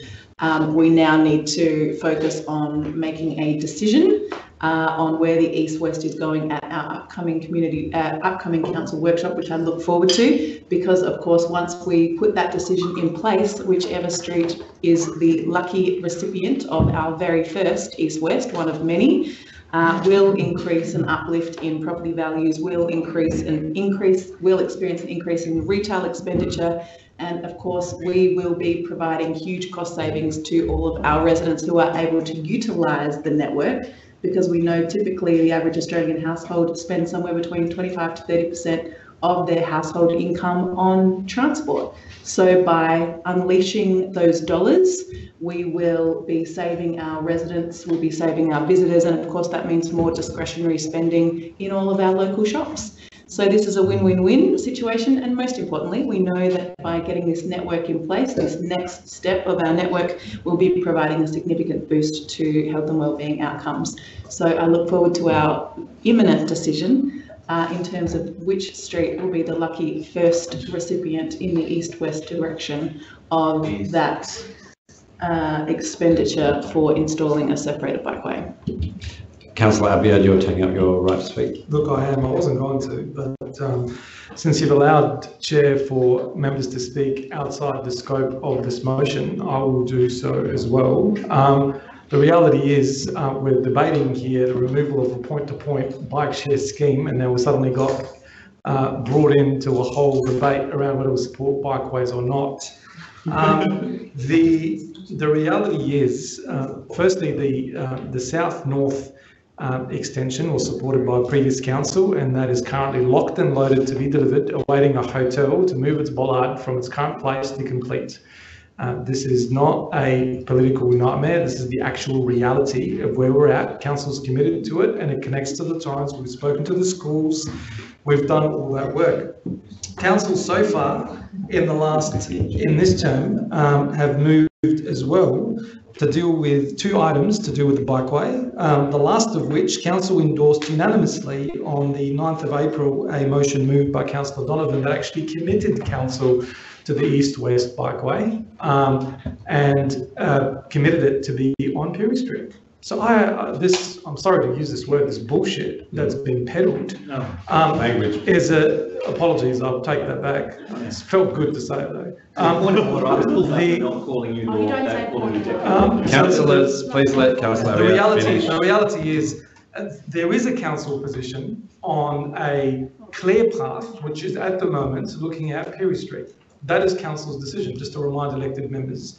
And on Perry Street at the moment, there is significant development at play that is going in the way of development. There's hotels, there's other construction sites that are being at play here. So having an extension on that grant is something that I support, and making sure that we are still committed to the delivery of this outcome is really important. So I'm not going to accept the political badgering around that this council isn't committed to the project. The council is, because it did support a motion put by Councillor Donovan to actually go ahead and start preparing for the works on Perry Street. So that is currently council's position. Now we have the funding locked, because at the moment, if we could have been at risk of losing the funding if it's through the 2020 financial cycle. So it's great that it's 2021, and potentially we've got extra funds we can also use as a result of not going ahead with a point-to-point bike scheme as well. So look, I'd ask members to support this, and let's move forward and deliver. Thank you very much. Thank you, Councillor. And I would just highlight, for clarity, we're not just talking about the feasibility study, we are talking about the extension that we're giving to the funding agreement, which of course includes the east-west bikeway, which is what I assume Councillor Simms was referring to. Of course, Councillor Simms wouldn't be referring to the north-south corridor, which is not within our control and which has been delayed by construction. Thank you. Are there any other speakers to this? Councillor Martin. Yeah, look, just a question first. The new company, which is to be allocated a permit in the new year to complement Airbike, are they a local company? We're not ready to release that information, and as soon as we are, we will make it available. Well, perhaps if I ask another way, is it an international company? The same answer. Okay, look, since the former Deputy Lord Mayor has strayed from what the discussion is, I know that the Chair will allow me to do also. I won't let you to fly too close to the sun, Councillor Martin, but I'll judge it on merit, please. I'm sure you'll give me as much freedom as you give your colleague Hassan. And look, I just wanted to say that this is not as rosy as some suggests, and look, I commend Helen for her optimism, but the truth of the matter is, and it's a great lesson for councillors working on a 2024 strategic plan, because here's the 2016-20, and front and centre of this is an undertaking to the people of Adelaide to complete an east-west and a north-south bikeway. That is to say, it's just missed completely. And in fact, later on tonight, we'll be talking about strategic initiatives and the ones that we've met, and we're on track for that one. Not in the term of this report, and perhaps not even the next one, but we're on track. The truth of the matter is the north-south is far from complete. Hassan is wrong. There is no deal in relation to North Terrace right down to War Memorial Drive. There is no outcome with regard to Edwin Smith Drive to the top of Lefevre Terrace. No outcome at all. It's part of the bikeway. It's nowhere near complete. And there is no east-west. There was a decision, a formalised decision of council to accept a Flinders-Franklin path. That was overturned by Hassan, who argued in the last council. Point of order, sorry, I need to correction. Interjection to correct, please. I didn't move a motion to change that. It was moved by Councillor Donovan and I supported that motion. Thank you. During the term of the last council, Hassan brought in a petition signed by hundreds of people, all from the same group. Interjection. Can we please? Interjection also, please, to the record. That was brought in by Councillor Moran and Councillor Antic. Can I Sounds just about right. Can I Councillor just Martin, say, please. Can I just say, Chair? We're not debating Chair. what happened at the last council. We're No, debating this motion of destroying. Can I just say, Chair, I've discovered in recent times that the frequency of interruptions from Hassan mean direct hits. He basically interrupts as a means of defending himself. Councillor, the clock is ticking. Please direct your remarks to this recommendation. And I can see you've learned the lesson too. The bikeway is not delivered. Sorry. It's all right, it's the sharp I was thinking about. The bikeway hasn't been delivered because of the frustrations that Team Adelaide have put in its path. Interjection, There will Councillor. be- Councillor Moran moved at the last council meeting to stop work on the bikeway. No, that was Team Adelaide 1 we're talking Yeah, I about. was in Team Adelaide. Councillors, I won't accept any more interjections. Councillor Martin, you have 8 seconds left. Oh, I'm now look, Chair, learning look, I how- understand exactly how this council works now. You interrupt the speaker and they can't get the point across that they're being misled. Do we have a show of hands for Councillor Martin? No, I don't want it, Chair. I don't want it. I mean, it's obvious to everyone. Councillor what's Martin, are there any other speakers to this? There being none, I go back to Councillor Abiad to say. I have so much to say, but I'm not going to say it because there are video recordings of every single meeting for the many years that I decided to move a motion to bring in video recording. That proves everything. That's all well and good, but Councillor- let's bring it back to the motion, please, that Councillor. That Councillor Martin said is completely and utterly wrong. And there is actually proof. There is actual proof to go otherwise. To every comment he's made. And the fact of the matter remains, Councillor Sims and I at the last council together worked to deliver an extension on the current South North. I remember the many discussions we've had. We moved the motion and we both supported it. And the motion that was moved at the time was to rip out the existing and improve, which would be an incredible outcome. And Councillor Sims wanted to make sure that there was an extension of the bike path all the way down the South-North corridor. We made sure the funding's available, we delivered it. That is an example of how council delivers good outcomes. And we worked through that, Councillor Sims and I. Councillor Moran was right in the previous council to oppose the biking infrastructure and rip it out, and that's what we did. Yeah, right. Yeah. Yep, that's exactly what we did, and that was a good outcome of council. Learned many lessons from it. The public have learned many lessons from it. A lot of people have to endure the hardship of it. I know it was a very difficult decision of council, but now we know everything we need to know about delivering those kind of projects, and we've agreed unanimously to support Councillor Donovan's motion earlier this year to make sure we deliver on the bike path in the east-west. That is the truth, and that will happen. Which century? We will move on. Thank you, Councillor. Chair. Thank you. I'll put that to the vote. All those in favour? All those opposed? That's carried. Moving on to item 5.7, meeting structure for 2020-2022. I seek a mover, Councillor Abiad. Chair, I'll move with an addition, if that's okay. So I'll Yes. move, there were two options there, so I'll move to, they both say option 1, which is, I guess, it's the second option, I guess. So which is the adopting the second option with an addition 1.4. Yep, that's been sent. That voting on or recommending any items will be exclusive only to council and special council meetings. And I seek a seconder. Do I have a seconder for that? Councillor Knoll. There can be no vote on anything except once a month. Councillor Abiad, over to Thank you. And a quick note before we begin, I will be narrower in my interpretation of what is relevant when we're debating this. Thank you, Chair. I'll take that into account.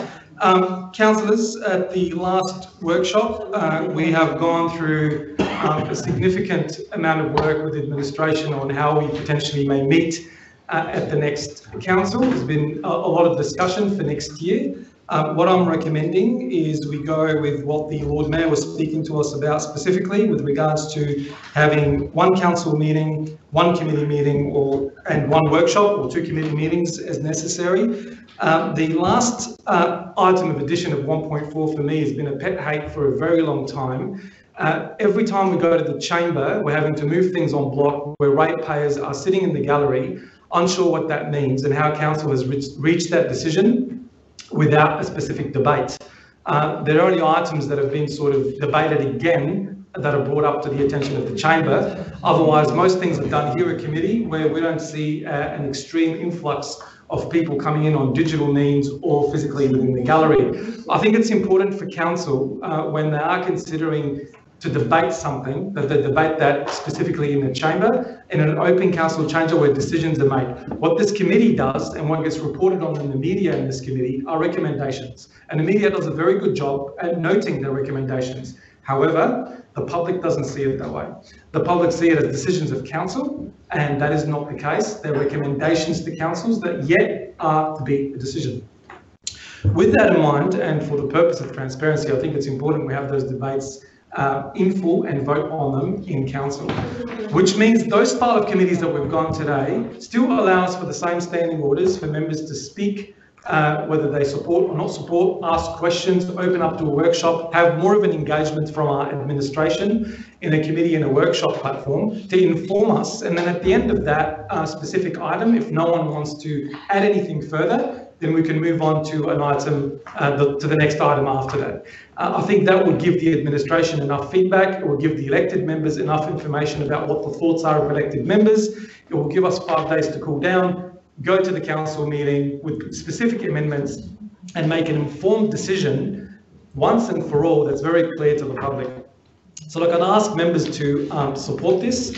I think it will actually make the workshops and the committees a little bit less formal, and it allows more engagement with the council staff to be able to get the advice we need to get. And if we don't get it at committee, we'll have the opportunity to do that between committee and council to be able to make informed decisions that are well known and well announced to the public. So I'd ask members to support this recommendation for next year.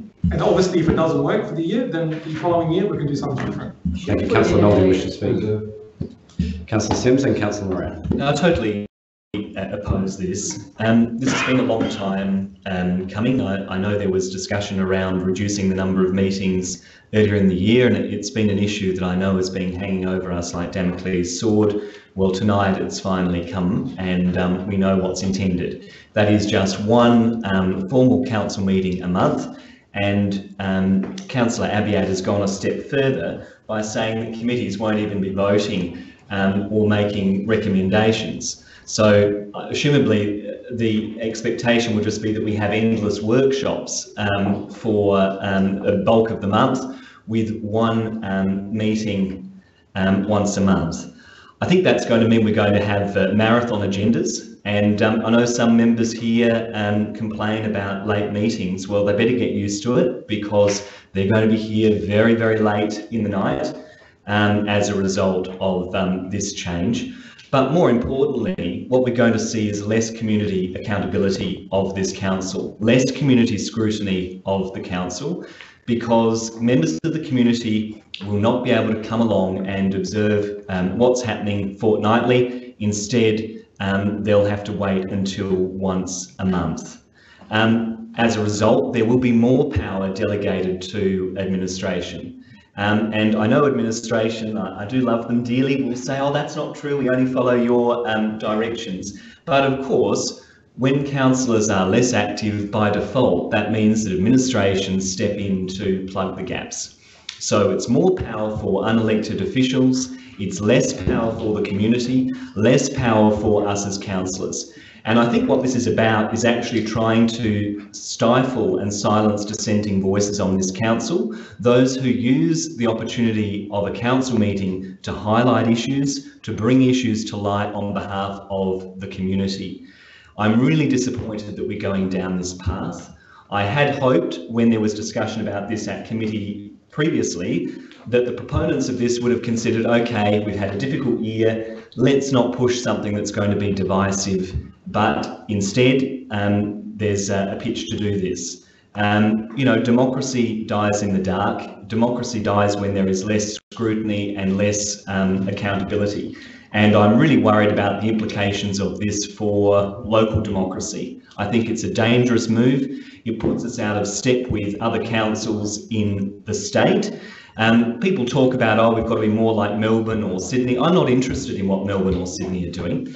I view as my benchmark, what are the views of the community, but also what are other councils doing here in our state? And this would certainly make us the odd one out. We're one of the biggest councils. We have a significant remit. As Councillor Kouros has pointed out previously, we're a capital city council. We do have a broad remit, and I think the community expects, just 30 seconds. Could I get a show of hands, please? Continue. And I think the community expects their city councillors to be here meeting and representing their interests. And the idea that we cut the number of meetings so dramatically, I think is absurd, and it is a real blow to local democracy in our city, and I'm not in favour of it. Thank you. Before I pass to Councillor Moran, I just request some clarity from the CEO around whether this decision before us will actually expand the delegated authority the administration has. Yeah, through you, Chair. Delegated authority is resolved upon by Council on an annual basis. So the only way that delegated authority can be increased is by resolution of Council. Thank you. Councillor Moran and then the Lord Mayor. Well, delegated authority will have to be increased, as the CEO knows, because you can't wait a month between decision making. That is not nimble government. When Hassan's put this at the last minute, the Lord Mayor assured me that the committee would mimic the council. In the 3 years we sat together, we regretted that the committees were so out of touch with the business of council. It's regrettable that sometimes it seems to wave through in council, but that people can also attend the committees. I think this ambushes it, makes it something much less attractive. The new members won't realise that, and that's why it's so clever. The ICAC Ombudsman only said in the paper today that workshops being used as an indicator for what the local government, the councillors wanted, were completely outside the Act and should not do. Now the administration will use the workshops and the committees to gauge our views, and that is not on. A vote gauges our views. We don't just sniff the air, take a straw poll, or, you know, somebody spoke loudly on this, so we're going to go in that direction. That is not good governance. And everybody that's experienced in local government knows that. It is an attempt to gag and stop a noisy minority who are a nuisance. Assam and his gang have often really bemoaned the fact that we allow so many motions on notice. I think Simon said, how many? Many. Motions on notice are the bedrock of our democracy. They can't be mucked around by the staff. They have to be presented. So you're limiting the ability to 12 meetings a year, 4 weeks plus between decision making. Hassan's amendment here, which will get through like a hot knife through butter, is just basically hobbles this council to not nimble governance at all. But it does limit the ability for the noisy independents to cause the majority faction discomfort. And discomfort is what they're feeling. Melbourne and Sydney have once a month meetings. That's because their committees are legislative committees. They vote. They have portfolios for their members. So to say that they have one get together a month, but every week they're voting. So they don't wait for a 4-week gap. I know this will get through, but it really is, taking the heat out of it is a really massive step backwards. And for you new members who aren't as nimble because you're new, it will also have the terrible effect of exhausting you, because so long between your motion going up, the administration will get to you, colleagues. You need to be fresh and you need to meet fortnightly, and you need to have votes like this. This meeting we've had tonight will never happen again. We're just like blah, blah, blah, the administration will drone on. We can't give our opinion because that would be a straw poll. So Elvis has Can I get a show of hands for Councillor Moran, please? Elvis has left the building and you just don't realise it. It's really sad. Lord Mayor. Thank you. Councillor Murray, actually, Councillor Simms, I think that you had actually already left council last term when we actually changed the committee structure. So the difficulty with the committees, so we had non-decision making committees in the last term of council. It's simply that the agenda didn't mirror the agenda that was going into council. So they became a little bit loose in terms of what was being presented. Some was strategic work, some was workshops, and some of it was what was going into council, but it didn't mirror the agenda. I just want to actually confirm that there would be community access to the gallery for all our committee meetings, just as there are now. There will be media access to committee meetings, as there is now. There are the ability for community to do deputations at committee, just as there is now. There's ability for community to do deputations and forums at capacity before committee. That's not a valid point of order, Councillor. Please continue, Lord. You can't do a forum here. It's just incorrect. Please continue, Lord Mayor. We have previously had deputations come We do into not committee.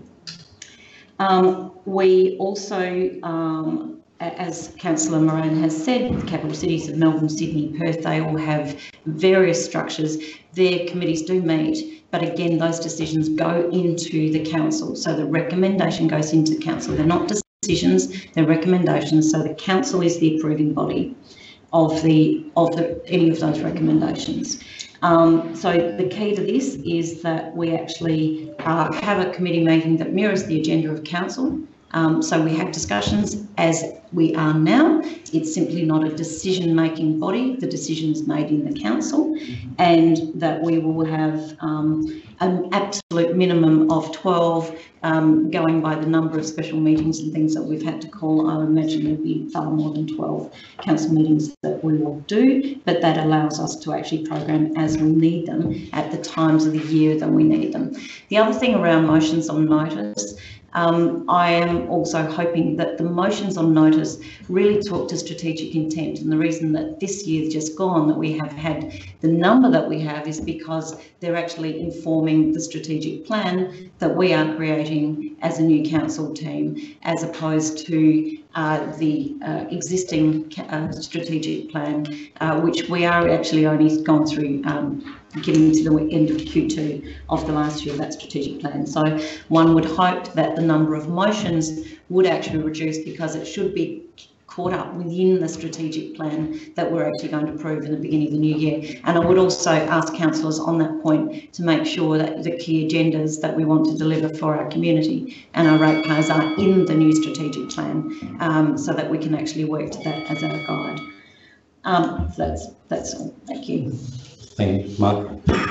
Through the Chair, just to clarify, in the past there have been the ability to have deputations to committee, but currently we don't have deputations. Is there the ability to do deputations within committee should we need to? It's entirely at the discretion of council. I'm getting a yes and a no. Could I just ask governance? Not at the moment without an alteration to the standing orders. So you either need to authorise through resolution or authorise the CEO to update the standing orders to incorporate. Okay, so we do have the ability to do it should we wish to.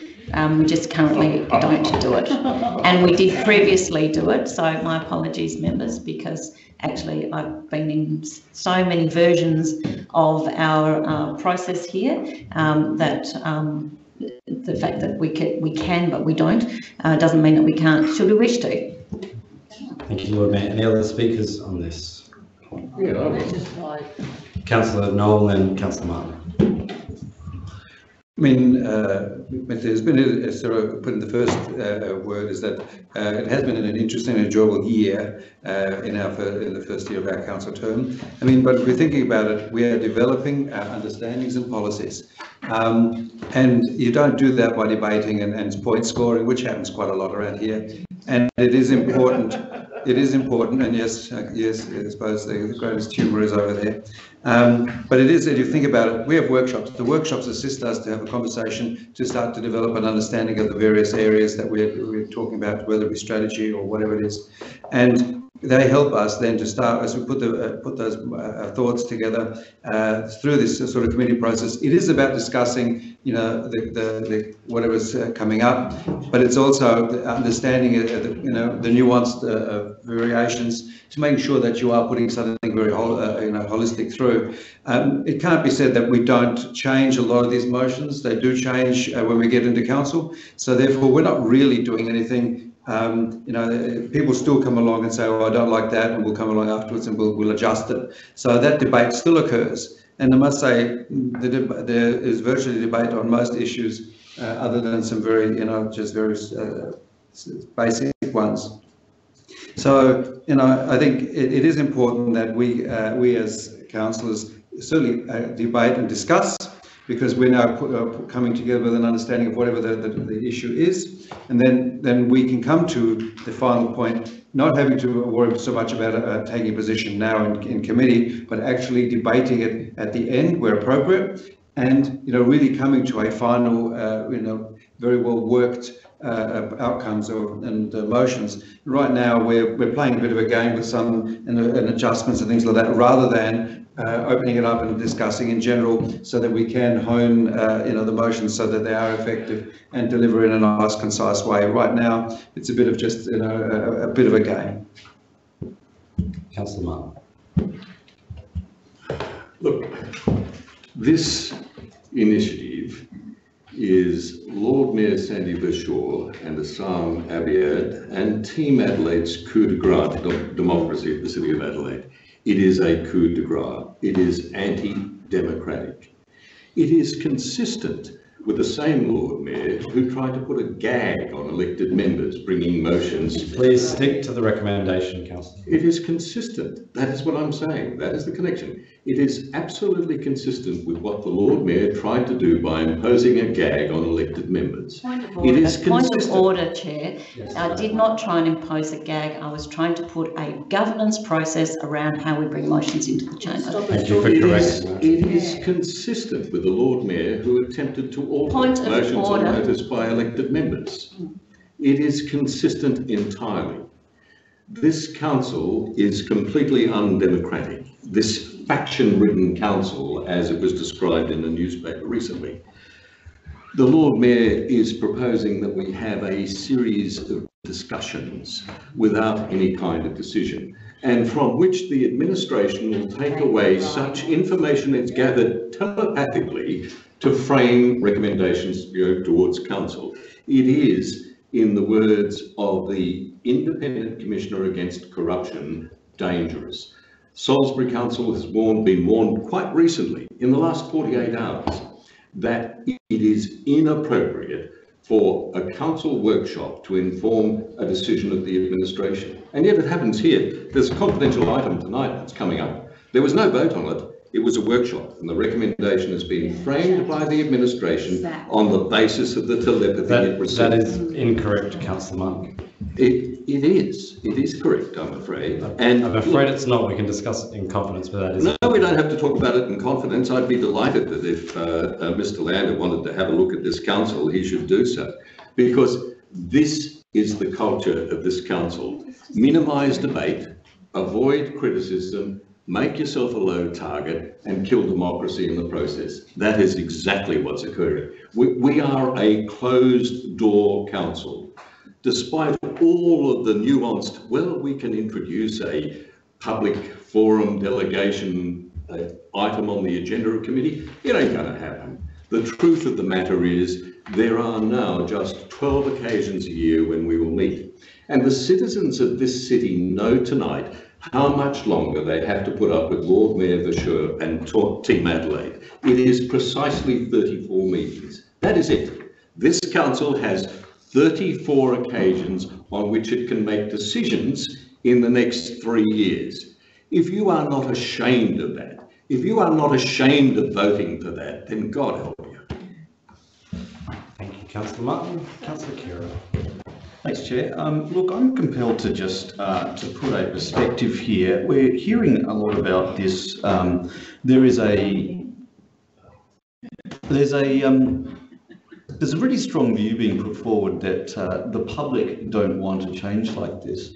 The public, who are the ultimate arbiters of this, think that this is a coup de grace, so a death blow to democracy. I'm going to put the perspective that, in my view, and I'm very solid in this view, the majority of the public thinks that this country is over-governed. The majority of the public the majority of the public, I think, believe that every level of government we are over-governed. They think that there is too much impetus to make too many decisions, to pass too many regulations, to pass too many laws, because that is the raison d'etre of politicians and political class. I'm only motivated to say this because of the abject fervour that's come from one side in presenting only one side of the argument here. There are two sides to the argument here. There are two sides to the argument, and the other side of the argument is that belief, which I'm very solid about, and the other side of the argument is also that committees, we do have a problem with the public believing that decisions at committee represent a final decision of council. That is a problem. That hasn't been addressed, unfortunately, by the other side. Now, I am a relatively new councillor. I want to hear from the experienced councillors, but I'm not hearing a balanced perspective of the other side, and that is why I'm motivated to speak in this nature. So there is a real problem that I've seen, that we have got two sets of decisions that are made, and finally we are, we're not meeting as often. Well, we are meeting as often. We are still having meetings. One other observation I would make is that I actually think we are a very terrific council. It is actually a very good group of people, and the best Shall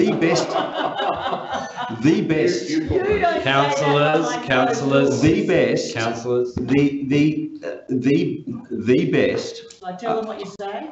Go ahead, Anne. All remarks are directed through the chair. Councillor Kira, you've got 40 seconds left. The best that this council demonstrates is when we are speaking without voting. When we speak, when we come together and we speak without voting, when it's informal and we are just speaking our minds, there isn't grandstanding, that tends to bring out the best in this chamber. The best, most conducive environments have happened in that situation. So these are issues on the other side, and it's the abject fervour on the one side that makes me really wonder about the the overall argument here. Thank you, Councillor Kira. Any other speakers? Councillor Donovan, followed by Councillor Couros. Thank you, Chair. I'm a little bit torn on this one. I can see the pros and cons. The thing that I find challenging about our current meeting schedule is when we have random meetings on Mondays and Thursdays, because I have other commitments at those times. So that's the thing that I find most frustrating. I feel as though adopting this structure may increase the likelihood of that, because we would be decreasing essentially our standard council meetings, although I accept that it's not adjusting the total number of meetings. But I also detest the epic meetings when we are, 3 a month. I've got 4 a month. 3 plus 1. That's a possibility. No interjections, so, please. And the other thing that I detest is the epic meetings that go until 10, 11 o'clock at night, which we've had far fewer of recently. But I can't see practically how reducing the number of meetings is going to meet our requirements. So I'm open to all of the possibilities, but I haven't yet heard anything persuasive that would suggest that there's content reduction that would lead to a reduction in the number of meetings of council. Thank you, Councillor Couros. Thanks, Chair. I agree with Councillor Kira, and I actually agree with Councillor Donovan as well, in the sense that I'm not sure if this is the way to go. But hearing the arguments tonight, there isn't anything to suggest to me that that we shouldn't just give it a go. I haven't heard anything substantial enough from the experienced councillors, except for them throwing insults or whatever you want to call it to the Lord Mayor, or insinuations in regards to conspiracy theories or whatever you want to call it. Point of order. I wasn't insinuating anything. That's I was being very direct. Whatever was coming from their argument, I just got lost with everything else that they were, whatever they were trying to say. So I'm actually, as a new councillor, willing to give it a go. For 12 months, I've gone through this system. I would like to see how this system would work. And of course, we can adjust it at the end of the year. And you know, if it proves to be correct, then we'll adjust it back. But if it works efficiently, then so be it. We'll keep it. Thank you. Do we have any other speakers on this item? There being none, I'll just make a few remarks before I pass to Councillor Avia to sum up. I would say that having looked at some big institutions and worked in and with large government departments and what have you for a while, I do think we can be more effective in how we operate as a council. Perhaps this has dissuaded Councillor Donovan more so. I think we could see more effective decision making with this model, because what we'll have is a deep dive with policy, one a month. Then we'll have, and that is a time that we can really unpack an entire policy area and put our thoughts forward on that. After that, we can, in the following week, we'll have a committee where we don't make decisions that are then reversed at the following council. That committee will mirror the council agenda and will still allow us publicly to interrogate each item that's coming before council, to get clarity, to ask questions, and to inform an amendment that we might wish to put at that council meeting, which is in the following week.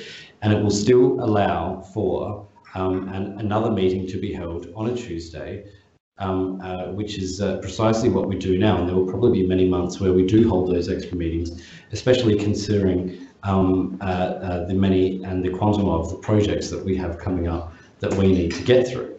And so it's because of those reasons that I am all for this council trying something new, because I think given the over 800 FTE that we have working under us, it is important for us to make clear administrative and strategic decisions with how we want this organisation to go. I don't think that is the case now, although I would echo Councillor Kira's points. We are still a very, very good council, and I've dealt with a lot of them. But I do believe we can be better, which is why I'm very willing to try this new model. And with that, I'll pass to Councillor Avia to sum up. Thank you, Chair. Look, you look at multiple models across the country, be it in private or public sector. The reality of the matter remains, it's not the quantum of how many meetings you have, it's the quality of decisions that you make.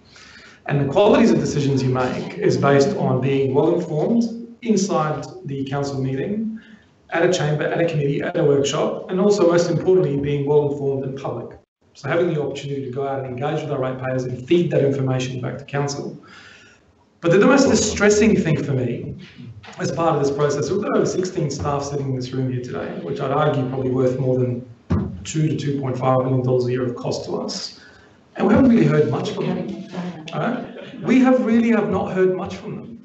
And in every board meeting I've attended, and I've sat on commercial boards, I've sat on public boards, I've sat on non-for-profit boards, we are constantly hearing from the experts. We are trying to gauge the experts that we've hired to do the work for us on our behalf and our ratepayers to understand and form a decision and help them also to understand the public view when it comes to that decision. Now, I don't hear that often, and that for me is a big concern. I hear us talking, I know very clearly what people want to do in North Adelaide and in the city and the south, and I get that, I hear it from the elected members, but I don't hear it from anywhere else. To Councillor Donovan's point, there are potentially 2 meetings in committee and a workshop that will also be on a Tuesday. I think what this will do is actually structure the meetings for us on 3 Tuesdays in a row. Now, council has not used, and I've been in council now for 10 years, 9 years, and if you look at what council has in the past, we've been duplicating a lot. We have the power to rescind motions if we disagree with them. We have the power to lay things on the table. We have the power to defer an item if we need to seek more information out of the council meeting. We have the opportunity to still have the committee meeting actually mirror the council meeting. We just don't have to have the debate and the vote. We can actually talk and share our ideas and hear from our staff in a very informal way. That's something that Councillor Donovan's been telling me about for the last 12 months. I just don't feel that there's the opportunity in an informal capacity, publicly, to be able to discuss ideas. That is what a workshop's for, that's what committee's for. And if this year... I'm sorry, we were just... Councillors, you may be sorry, but Councillor Albiol is speaking, please be silent. We don't have to listen. We were just talking about what he was raising. That's all well and good, but Councillor Albiol has the floor. If this year is a test for any of us, we have scheduled this year about roughly 18 to 20 meetings scheduled a year. Okay, we have far surpassed that, and we will also this year as required. If there is urgent business, a special council meeting can be called immediately by the Lord Mayor and a couple of councillors. Guess what? The Lord Mayor doesn't have to call it. A few councillors can call it. All right, that's not the challenge. May I have a show of hands, please? Thank you. Please continue. Was that the vote? That was. Please continue, Councillor Albiol. Thank you, Chair. Again, just in summing up, I am sick and tired of people using factional lines to suit them. There's been many decisions of this council that are not factional. The real reason. There's been many decisions of this council that have not been factional. Tonight is a perfect example. It just seems that there's specific people, Chair, that nitpick at specific members in this council to suit their own personal agendas. I think it's really important for the sake of the city and informing that this potentially will be our last committee for the year, that we start next year fresh with a new schedule, one that we can be all mature in, have ownership over, and give it a fresh go and be open-minded about it. Change is not easy. I know some councillors have been embedded and wedded to not have any change whatsoever, and people freak out when there's change. But if there is no discomfort, there is no change, there is no outcome. Sometimes it needs a bit of courage and the courage to try. This is 12 months of trying. This is what we're doing. If it works, fantastic, we have a new model. If it doesn't work, then we can re-alter, re-change, and reconfigure. I'd ask members to please support this, and I'll put it back to you, Chair. Thank you, Councillor Albiol. I'll put that to the vote. All those in favour? All those opposed? Division. That is carried. We cannot call a division in committee, Councillor Moran. That is carried. Okay, and with that, we will move on to item 5.8, the Strategic Plan Progress Report, Quarter 1, 2019 and 2020. Can I seek a mover for this? A mover for this, please. Councillor Moran. A seconder, please. Councillor Noel. Councillor Moran, do you wish to speak? Councillor Noel. Councillor Moran, do any other people wish to speak? Summed up. I put that to the vote. All those in favour? That is carried. Thank you. Item 5.9, unrecoverable debt write-off. I seek a mover for this report. Councillor Moran, seconder. Councillor Noel. Councillor Moran, do you wish to speak? Councillor Noel. Members, do you wish to speak? Summed up. There being none, Councillor Moran is summed up. I put that to the vote. All those in favour? All those opposed? That is carried. Thank you, staff.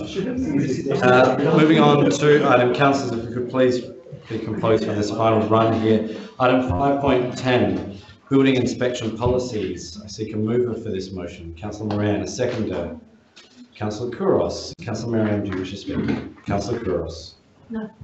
Are there any questions, or does anyone wish to speak to this motion? There being none, Councillor Moran has summed up. I put that to the vote. All those in favour? Sorry, All those opposed? Councillor Albiol, are you voting with us? Sorry, yes, I did. All those in favour? All those opposed? That is carried. That brings us to number 6 on the agenda, which are council member discussion forum items. I have one flag from the Lord Mayor and then Councillor Martin. Lord Mayor. Thank you, Chair. Members, I just want to acknowledge today is the International Day of People with Disability, which is held on December 3rd each year. The International Day of People with Disability is a United Nations sanctioned day that is celebrated internationally and aims to increase public awareness, understanding and acceptance of people with disability and celebrate their achievements and contributions. The theme for the day this year is promoting the participation of persons with disabilities in their leadership, taking action on the 2030 Development Agenda. The City of Adelaide is committed to breaking down barriers to participation, and our Disability Access and Inclusion Plan 2019 to 2022 was endorsed by Council in February this year and outlines a range of actions we are taking. Sorry, I missed a bit. According to the United Nations, the 2019 theme focuses on the empowerment of persons with disabilities for inclusive, equitable and sustainable development as envisaged by the 2030 Agenda for Sustainable Development, which pledges to leave no one behind and recognises disability as a cross-cutting issue to be considered in the implementation of its 70 Sustainability Development Goals. There have been a number of activities which have been held across the city today, including the Special Olympics Family Fun Day and the Torch Run at the Zoo. We also launched the inclusion plan with Minister Lindsay, the state government, which was launched at Benarton Park. And there are other opportunities such as Celebrate on the Square, December the 6th in Victoria Square, and Creative Abilities Art Exhibition, which will be until the 13th of December at Carclew. I'd like to thank and acknowledge the ongoing contribution of our Access and Inclusion Advisory Panel members who meet for the last time this year tomorrow. They are supporting our staff to ensure key projects such as the Quinton Kenahan Inclusive Play Space and the recently opened Changing Places facility in James Place are at best practice standard. Thank you, Chair. Thank you, Lord Mayor. Very, very worthy update. Councillor Martin. Well, just a small matter. I wanted to alert members to a flyer which is being distributed in Adelaide in relation to the Crows bid for Part 2. And I will give a copy to everyone, just in case they don't get one. It's very generous of you. No, my pleasure. Thank you, Councillor Martin. Councillor Donovan. Just a brief one. I had the opportunity to attend a deep dive that was hosted by the Office of Recreation, Sport and Racing, and was looking at their Game On consultation and strategy. And of interest, I'm sure, to all councillors, there were 8 themes that were identified from the Game On consultation that are currently being further explored. And one of the themes that the Office of Rec, Sport and Racing identified as being key for increasing physical activity participation across South Australia for the purposes of improving health and wellbeing, decreasing obesity within children and the general population was active transport. Office of Rec, Sport and Racing highlighted the need for active transport. So in alignment with our current strategies around the city access strategy and the integrated movement plan, I'm sure we will also continue to keep that as a top priority. Thank you, Councillor Donovan. Are there any other discussion forum items?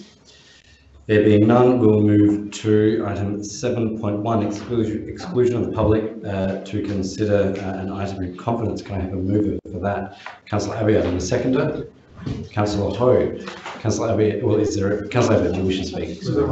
Councillor Ho, any discussion? Councillor Abiad? I'll put that to the vote. All those in favour? All those against? That is carried. All right, anyone who isn't relating to this motion and any members of the public, could you please leave?